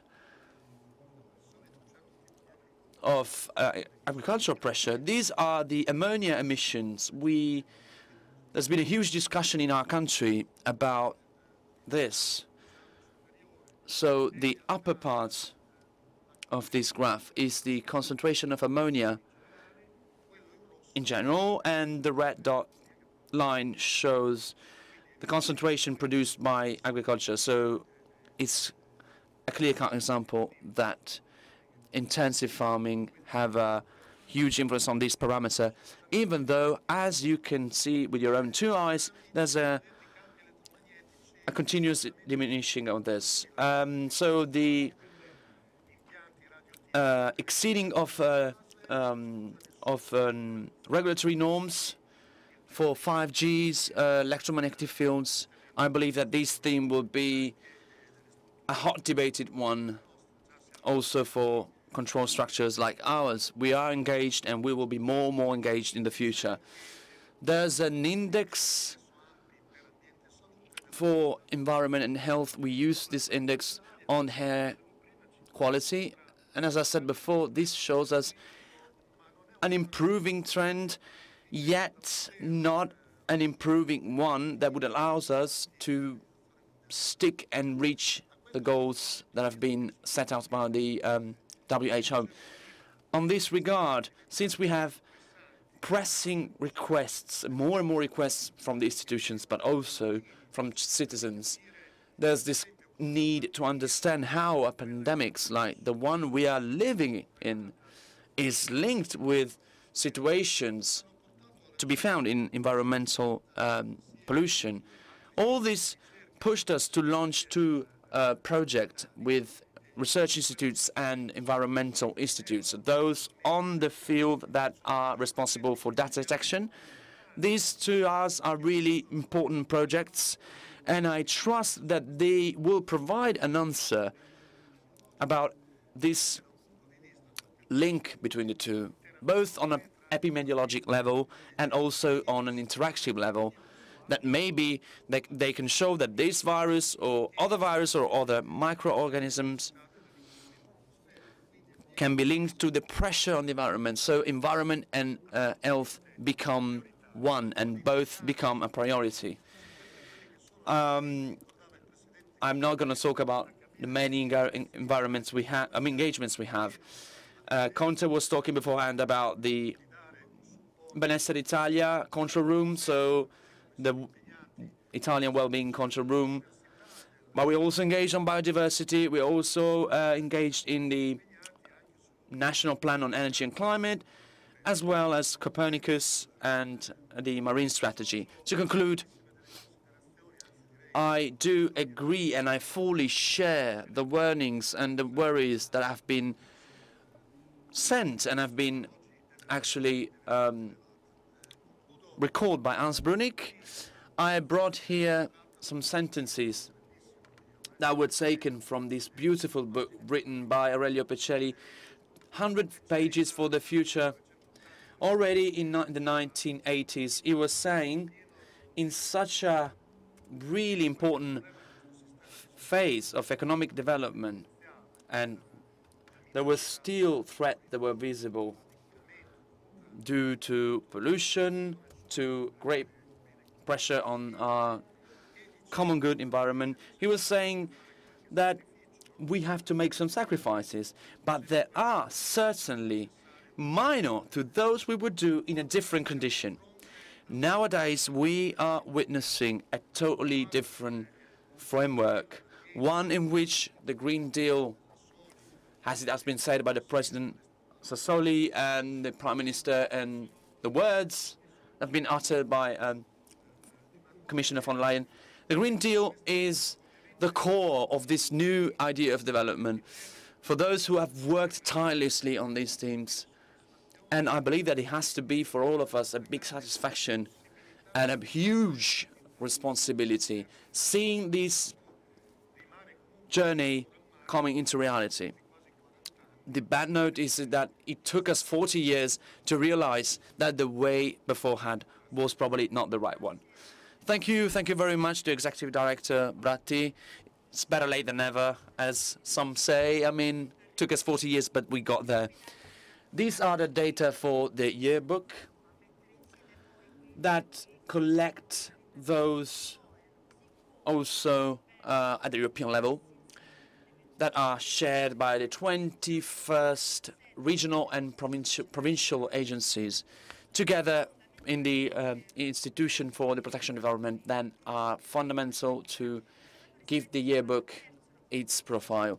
As for the third report that we're going to show this morning, I will give the floor to the Vice President of the National System for the Protection of the Environment, Carlo Emanuele Pepe, because he will show us this data. Thank you very much. First of all, I want to thank the distinguished guests that took part to our session earlier this morning. I want to thank Hans Brunig, that is still following us. Again, I want to thank ISPRA, the director and the president. And as you said, I want to recall that ISPRA, alongside 21st agencies, they got together in this national system of the protection of the environment. Now, let us move to the intervention that will end up in a video. The current health emergency proved once more how our planet is big yet finite. It is also reminded how intertwined the relationship between health and environment is. They have a fragile balance, and every detail and every single component contributes to determine the world in which we live. The pandemic has turned down some alibi excuses. In face of concrete threats, we change our habits. And we showed it these days. The challenges ahead of us can no longer be postponed. In order to tackle them in the most effective way, it is pivotal to start from shared data which have been collected scientifically in an homogeneous way and on the largest possible scale. There's a growing general and genuine interest towards the environment. It evokes strong feeling, but in managing it, we must not be guided by our emotion only. Instead, it has to be understood, studied, protected for a better quality for each one of us. The National System for Environmental Protection is the Italian institution responsible for monitoring, controlling, and researching environmental issues. It's a public, homogeneous, impartial, authoritative service that employs more than 10,000 people, including specialized technicians, inspectors, researchers, engineers, physicists, and chemists, and so far and so forth. The investment comes down to just a little over 12.5 per citizen, so the equivalent of 1 pizza per year. We create a system that works with and for politics, tourism, entrepreneurs, companies, individual citizens. Each gesture, each deed that we do daily interacts somehow with the S&P activities: tap water, lift we use, the food we eat, the air we breathe, the very sea in which we swim, the green area where we work out, the weather forecast we consult, the mobile phone we use to talk to our loved ones. Over 200 locations scattered throughout Italy guarantee that SBN is present where it is really needed. We have a network of laboratories that combine certified excellence in the analysis of air, water, soil, waste, and food. An apparatus capable of mutual assistance that is optimized and deploys its resources whenever and wherever they're needed the most. This is a system based on a decades-long heritage of environmental control and monitoring, offering third-party technical support to those in charge of managing the development of the territory. So, to disposal of local authorities and not only. As the previous speakers have said, the protection of biodiversity and coastal maritime environment, soil use, air pollution, and waste management are some of the issues to add to the new challenges of emerging pollutants and the fights against climate change. We're bringing everything back to the lepta, the essential levels of technical environmental performance, our main benchmark for assessing our work. Now, I would like to take you to a little trip around Italy. Let us start from Lazio. Right. The Sacco Valley in the province of Frosinone has concentration level of pollutants which can be comparable to those in the Po Valley. The regional office of ARPA Lazio has commissioned a study that brings together all the meteorological information and an annual assessment to define the dispersive characteristics of the territory. This is a really important, hearty theme, but we are witnessing an increasing trend. Now, let us go to another place in Valle d'Aosta. They monitor the glacier. The ice glacier is the effect of climate change. The Alps have lost an enormous part of their surface already from middle of the 80s. ARPA Valle d'Aosta monitors glaciers, often alongside ARPA Lombardy and Piedmont, to understand the current dynamics and feed modeling tools with whom they can trace the future of glaciers according to different climate scenarios. Now, let's go all the way down to Calabria. They use the same drones, so remote pilot aircraft systems with multispectral cameras to map the prairies of Posidonia oceanica. This is a fundamental environmental indicator, cradle of biodiversity and natural barrier against coastal erosion, and was the protagonist of a recent cartoon made by ISPRA. We're still seeing some images of what I'm talking about. Before we move on to the next section, we will go in a short time to Lombardy.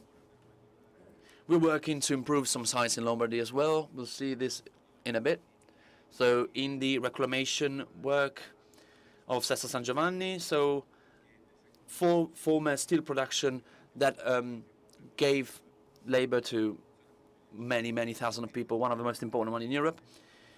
So there was radiometric anomalies during the reclamation.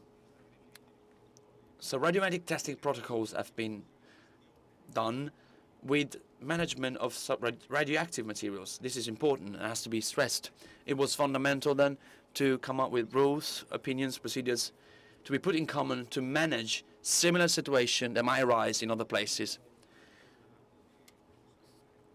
So they have the know-how and the professionalism to support them.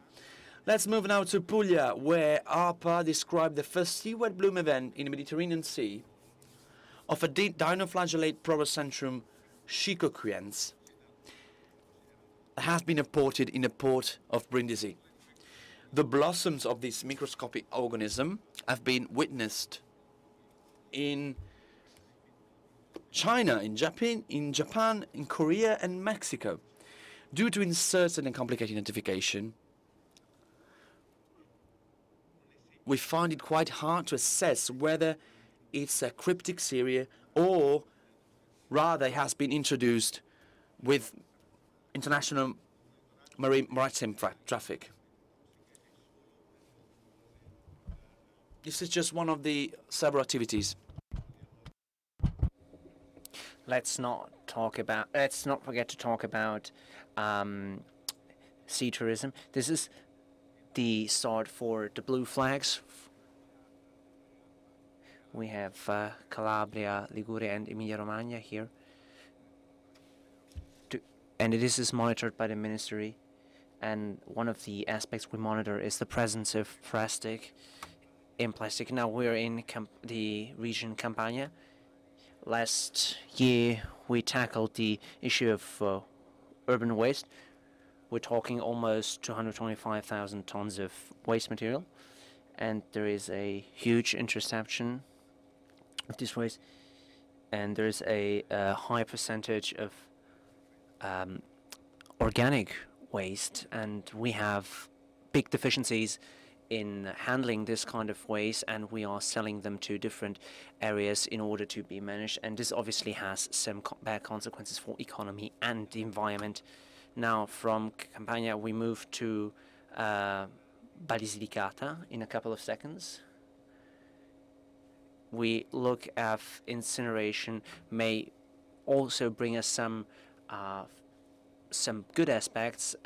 Wind energy is the future, has a stronger perspective for us. Very often we have those in areas where people live, and this has created some irritation. And in Basilicata, unfortunately, despite all the monitoring, has not been able to answer the demand because there is no specific law in place that for unified guidelines. Leaving you with a couple of more images from this region, let's move to Liguria, where I work as a local director. We were shattered to pieces by the tragedy of the Morandi Bridge collapse. ISPRA has allocated the funds and the energies to partially rebuild and to handle the demolition. Reconstruction is still going on. We have a evaluation of the weather conditions, also of the geological aspects and other aspects that are important for this process. We also monitor the air pollution there, so we take everything under check. This is a very recent picture. From 4 in the morning to midnight, we gave very important contributions. We performed analysis, and this data that we collected was crucial. Now we talked about some reports. We have the technical committee with the joint committee with the Cristina Frisa, which is the coordinator there. They have done a great work. They have been so precious for us. The collaboration has been greatly appreciated, and obviously this is a work all collected in one big, and that explains the outcomes and the things measured in the national system. It is something that has been required by all regional and provincial directors, or my colleagues, which I'd like to greet. And this is a report that gives you a complete picture that is up to date and is also three-dimensional of all things going on in our country. And we also will keep up the good work. This is a document with an incredibly rich document in terms of quantity of data, and it has been a great effort for all bodies that participated in this effort to collect this data. And this is an important opportunity, again, to share this knowledge and, to give them access to this data bank. Thank you very much. Thank you to Vice President Pepe and all the researchers working for ISPRA, all this agency carrying out a fundamental job for our country. Now the time has come to have a debate, so to say, with our spectators and those who have been following us. They posted their questions on our social pages, on ISPRA social pages. And I remember that this event can be visible on ISPRA TV alongside our social channels, Facebook and YouTube. Now, if the control room is kind enough to send me some of these questions, I will try to read. I need a lens, but I'll try that notwithstanding. Angelo Martinelli asks quite a complex and articulated question. He wants to know what is the strategy on fossil fuels and when are they going to be over? The new agriculture common policy will be able to eliminate the effective contribution, whatever. Well, let's stick to the first question. Executive Director, I think he can answer to this. I hope he understood it. So the first question for Hans Brunig. Well, from a European Union perspective, the mix of energy in every member state is the choice of the member state. But once we agree on collective targets for decarbonization of the economy, it is obvious that this will imply that we move out of fossil fuels as soon as we can. Otherwise, we will not be cutting our emissions by 50 or 55% by 2030, and we will not become carbon neutral. And I think that that means that one has to make very careful choices when investing today in fossil fuels, be it coal or oil, and also gas. We did a study 3 years ago which illustrates that by 2030, up to 30% of those investments could already be stranded assets. So we have to be careful there. The other clear signal is on the financial side. The European Investment Bank has decided that from next year onwards, it will no longer fund fossil fuel projects. I think that is an incredibly important and strong signal from the capital and investment side. And I think thirdly, when we look at the breakthrough of renewables and the price of renewables in most places, and I would say that is explicitly also the case in the Mediterranean part of Europe, it is obvious that renewables, also without subsidies, are more than price competitive with fossil fuels. So from an economic perspective, from an investment perspective, but of course even more from a climate mitigation perspective, we should move out of fossil fuels as soon as we can.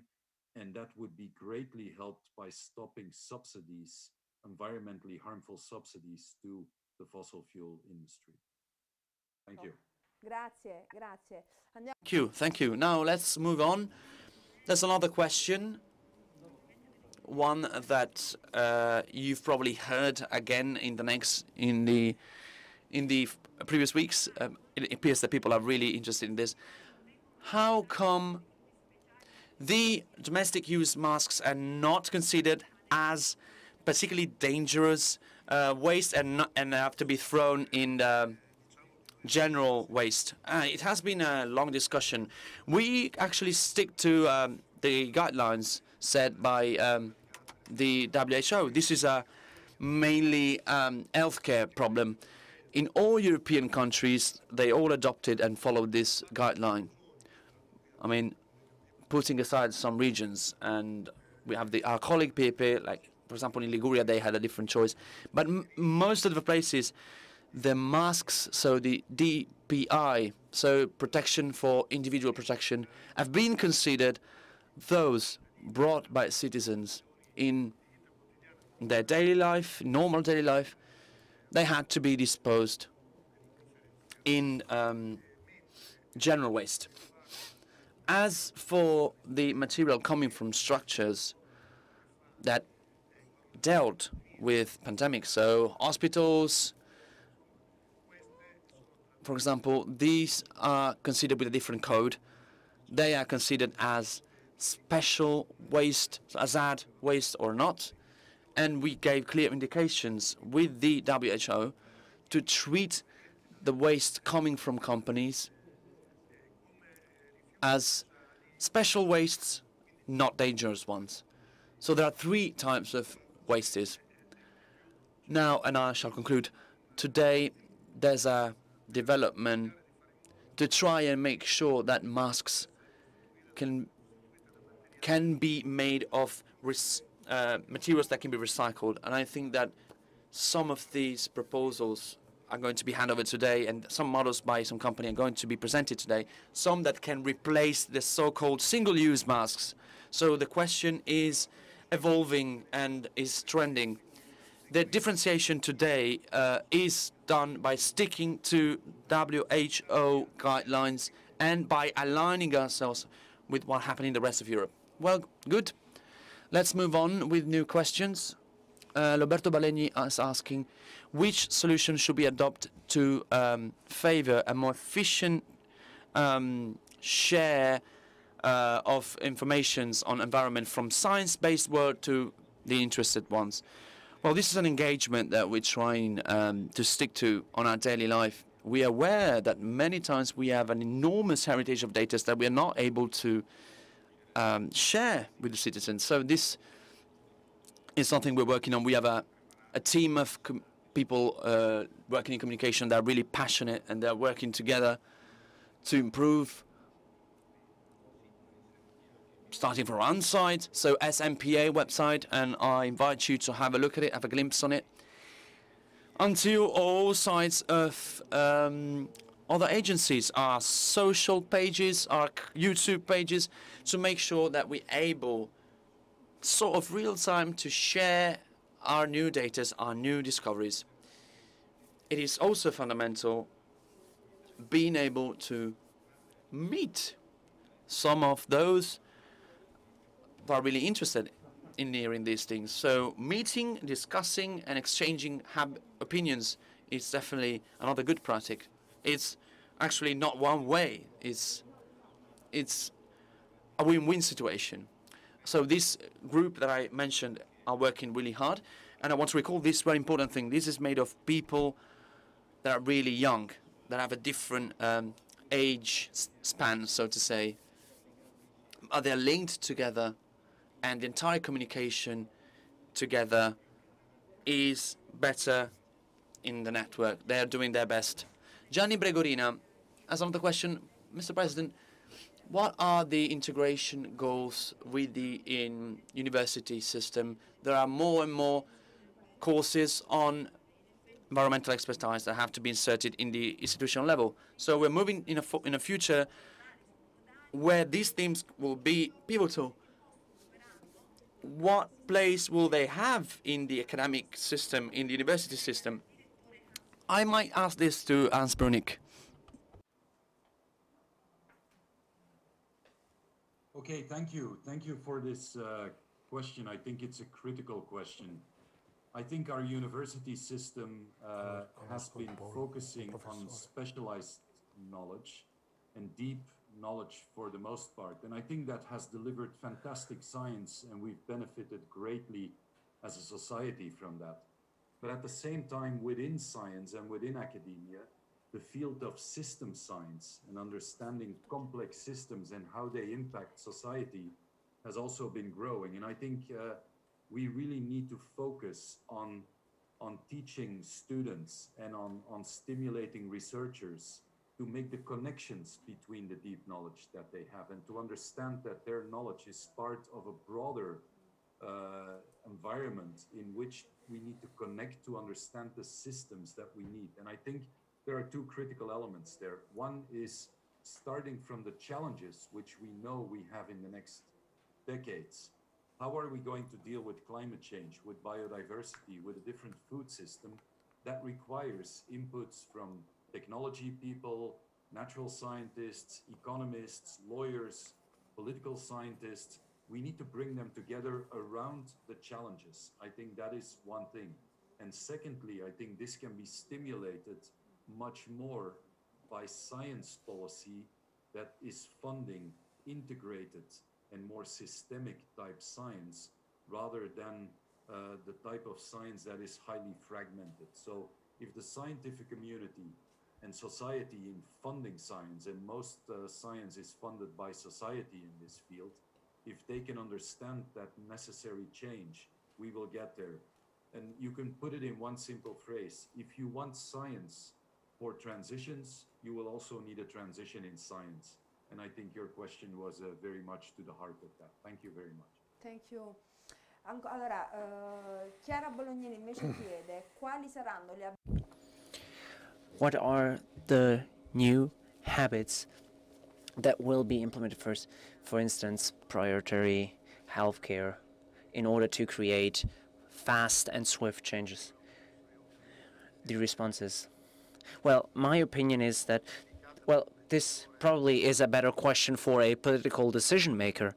But anyway, I believe that this pandemic will have us face a new and radically changed type of society, both in terms of dynamics of how work is performed and accelerating a series of processes that were probably already in act, but they have gotten accelerated greatly by seeing how we can use the digital devices for work. I mean, look at what we are living here, right here now. This day, we are presenting everything we're broadcasting online, and this will change, this will impact our ways of life, our ways of our mobility, and mobility will be definitely a crucial topic, and it will go through a change, a radical change, and obviously, as always, when there is a great crisis, from a crisis you can only move on if you restore a previous situation, or maybe you try to get a glimpse of what is positive, the positive outcomes of a crisis in order to develop a new system to go forward with innovation. And we talked about it before. Sustainability is the main topic. Green Deal is at the focus, is the main pillar of this new innovation for a better development. We shall not confuse online activity with on-life activity. So there will be a need for physical contact, for talking eye to eye. We need to embrace digitalization and the acceleration of this process in order to create a type of daily activity that is different from what we had before and that will influence our habits, our ways of life. But I repeat, this will be done if we have a path that leads us ahead. It is not necessary that this path is to be taken for granted, because many take for granted that we will come out of this pandemic with a different system, as if there was natural. But no, this needs solutions, this needs concrete steps to be implemented, it needs proposals, suggestions, and some sectors have already undergone drastic change, and we have to go down this path. Yeah, and we hope for this. For the Vice President, another question. Looking at the law reforming the national environment system, what are the changes in perspective for the system, and what do we expect for the future? Well, the advantages, certainly, for the report system, there's obviously a certain way progress. We had referendums, we had a path that we followed. Immediately afterwards, we had a law, a national law, and that is an interesting question, and I'm very glad to answer it. There's been a national law that created ISPRA, as it is right now, and then there have been regional initiatives that the local agencies, in 98, 99 we started, and the last one spawned in 2007. So being reunited in this national system has allowed us to know all of the combined activities. So the opportunity of having at our disposal all of the data collection at a national level from this different agencies is a great enrichment for our single competences and our single information. And obviously, we keep growing in the process. If I'm not, maybe I'm missing a part. There was also a part on the future. Yes, so every policy, every activity that might concern a single agency is now going to be relevant at a systemic level. So we will try to provide local solutions, solutions for local agencies, and we will try to be as practical, as pragmatic, and more on point in our work.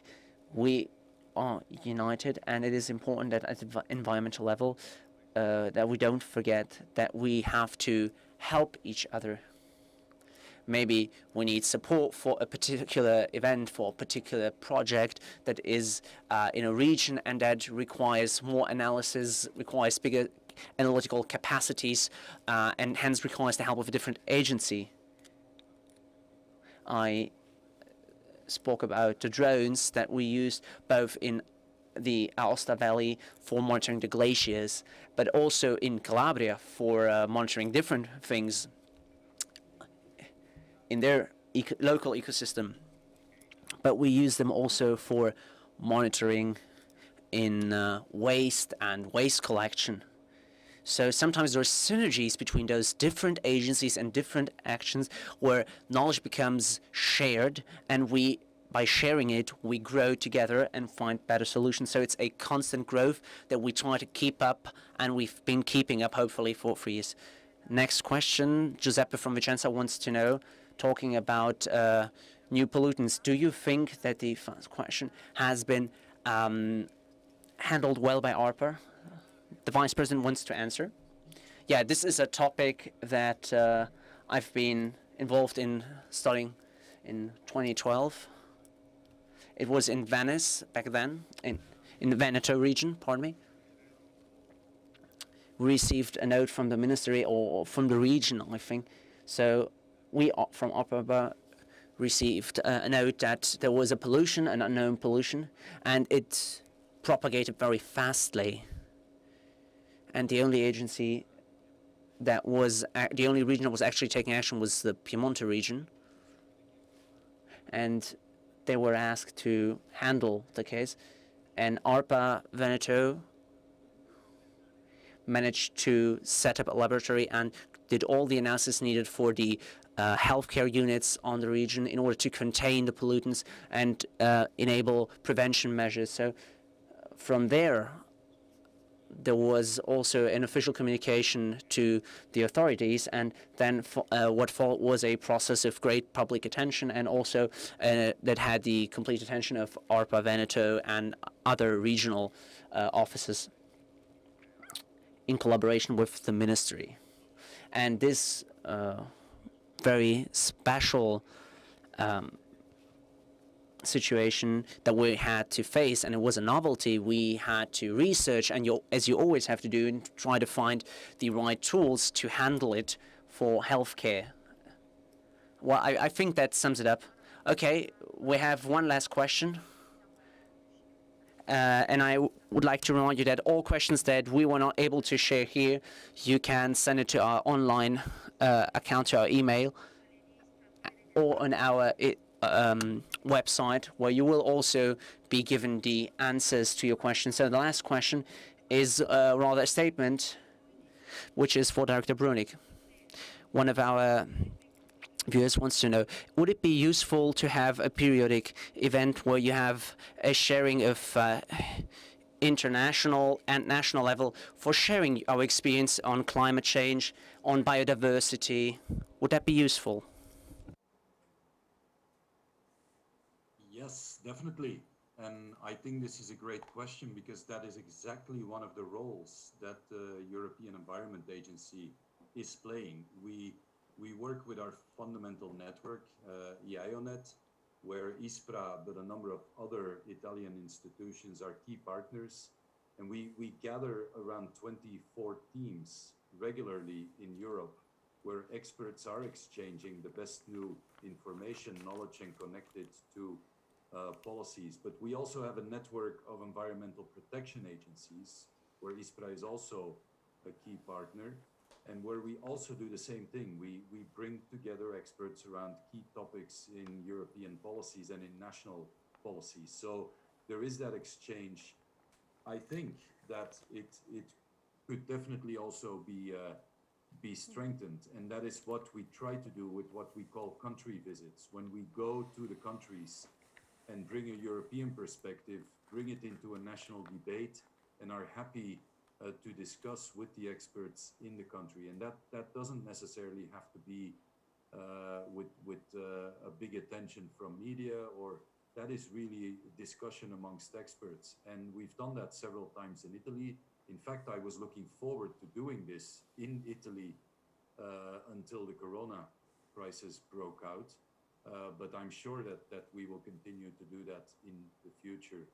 The other way in which we are trying to do that as an agency is to be the connector between what is discussed in the IPCC, the IPBES, the IRP, and translate that in a European context and connect it also to our national network. So it is a task that we are trying to do, but I agree probably with the implicit notion in the question. Can we strengthen that? Can we make that more effective? I'm sure we can, and that is exactly what we are trying to do in our new strategy from 21 to 2030, where the connection with the national contexts will be one of the focal points of the European Environment Agency. Grazie al direttore Hans Bruni. Thank you, Director Brunig. I think we have really reached the end of this work session, so I'd like to yield the floor to Mr. Bracchi, and I would like to also thank all of our viewers, all of the people who connected, our honorable guests from this morning's session, and also thank those who organized this splendid event. Certainly not an easy thing, not an easy task to accomplish, especially in this situation. And I would like to end with an optimistic message. Italy and Europe are on the same line, on the same path when facing this crisis and when reaching goals towards 2030 and 2050. Italy, allow me this comment, with its companies, its politicians, with a population that is really sensitive and really aware of environmental questions, has to play a pivotal role when it comes to innovation, both in technology and in the way we understand business in Europe, in the world. And I would like to yield the mic to Director Bratti for a conclusion remark. Words to conclude this fruitful day. I want to thank the Prime Minister, Minister of the European Parliament, Sassoli, Minister Costa, and also to Hans Brunig for having been with us throughout this morning. Again, we are carrying out a more and more integrated work that, in my opinion, will deliver to important fruits in the future, important outcomes. I want to thank also my colleague Pepe on behalf of all agencies. I want to thank also our moderator, and last but not least, all our colleagues in ISPRA, those who worked and engaged themselves to make sure this meeting happened, that we had to delay because of coronavirus, and it wasn't always easy, but I am confident that the result was a great one, as well as those colleagues in the agencies, and allow me to say from ISPRA that have done a tremendous job, and a specific one, to collect all this data, to organize them. We used some new tools, and we're going to be working more and more on new scenarios to work and make sure that our decision, our politician, will have more and more instruments of their availability. Thank you very much again, and I wish you a nice day and good luck to all of us. I just want to add that the data that have been presented earlier this morning are already available on the ISPRA portal. As for the recording of this event, I just wanted to quote another fundamental event happening in Bellagio, October 2020, both for ISPRA and for SNPA. What is going to be this about? As I said in my presentation, we're already working with the European Environment Agency through some webinars, training webinars. We're going to decide how we're going to do this, if we will have better conditions and we will have the possibility to have a live event, or we'll have to resort to kind of a mixed way or a fully online way. this will be something we will discuss later on. We are already working. There's an important involvement of private internal stakeholders. This afternoon, on that, we're doing a meeting on this with private stakeholders. As I said, the goal is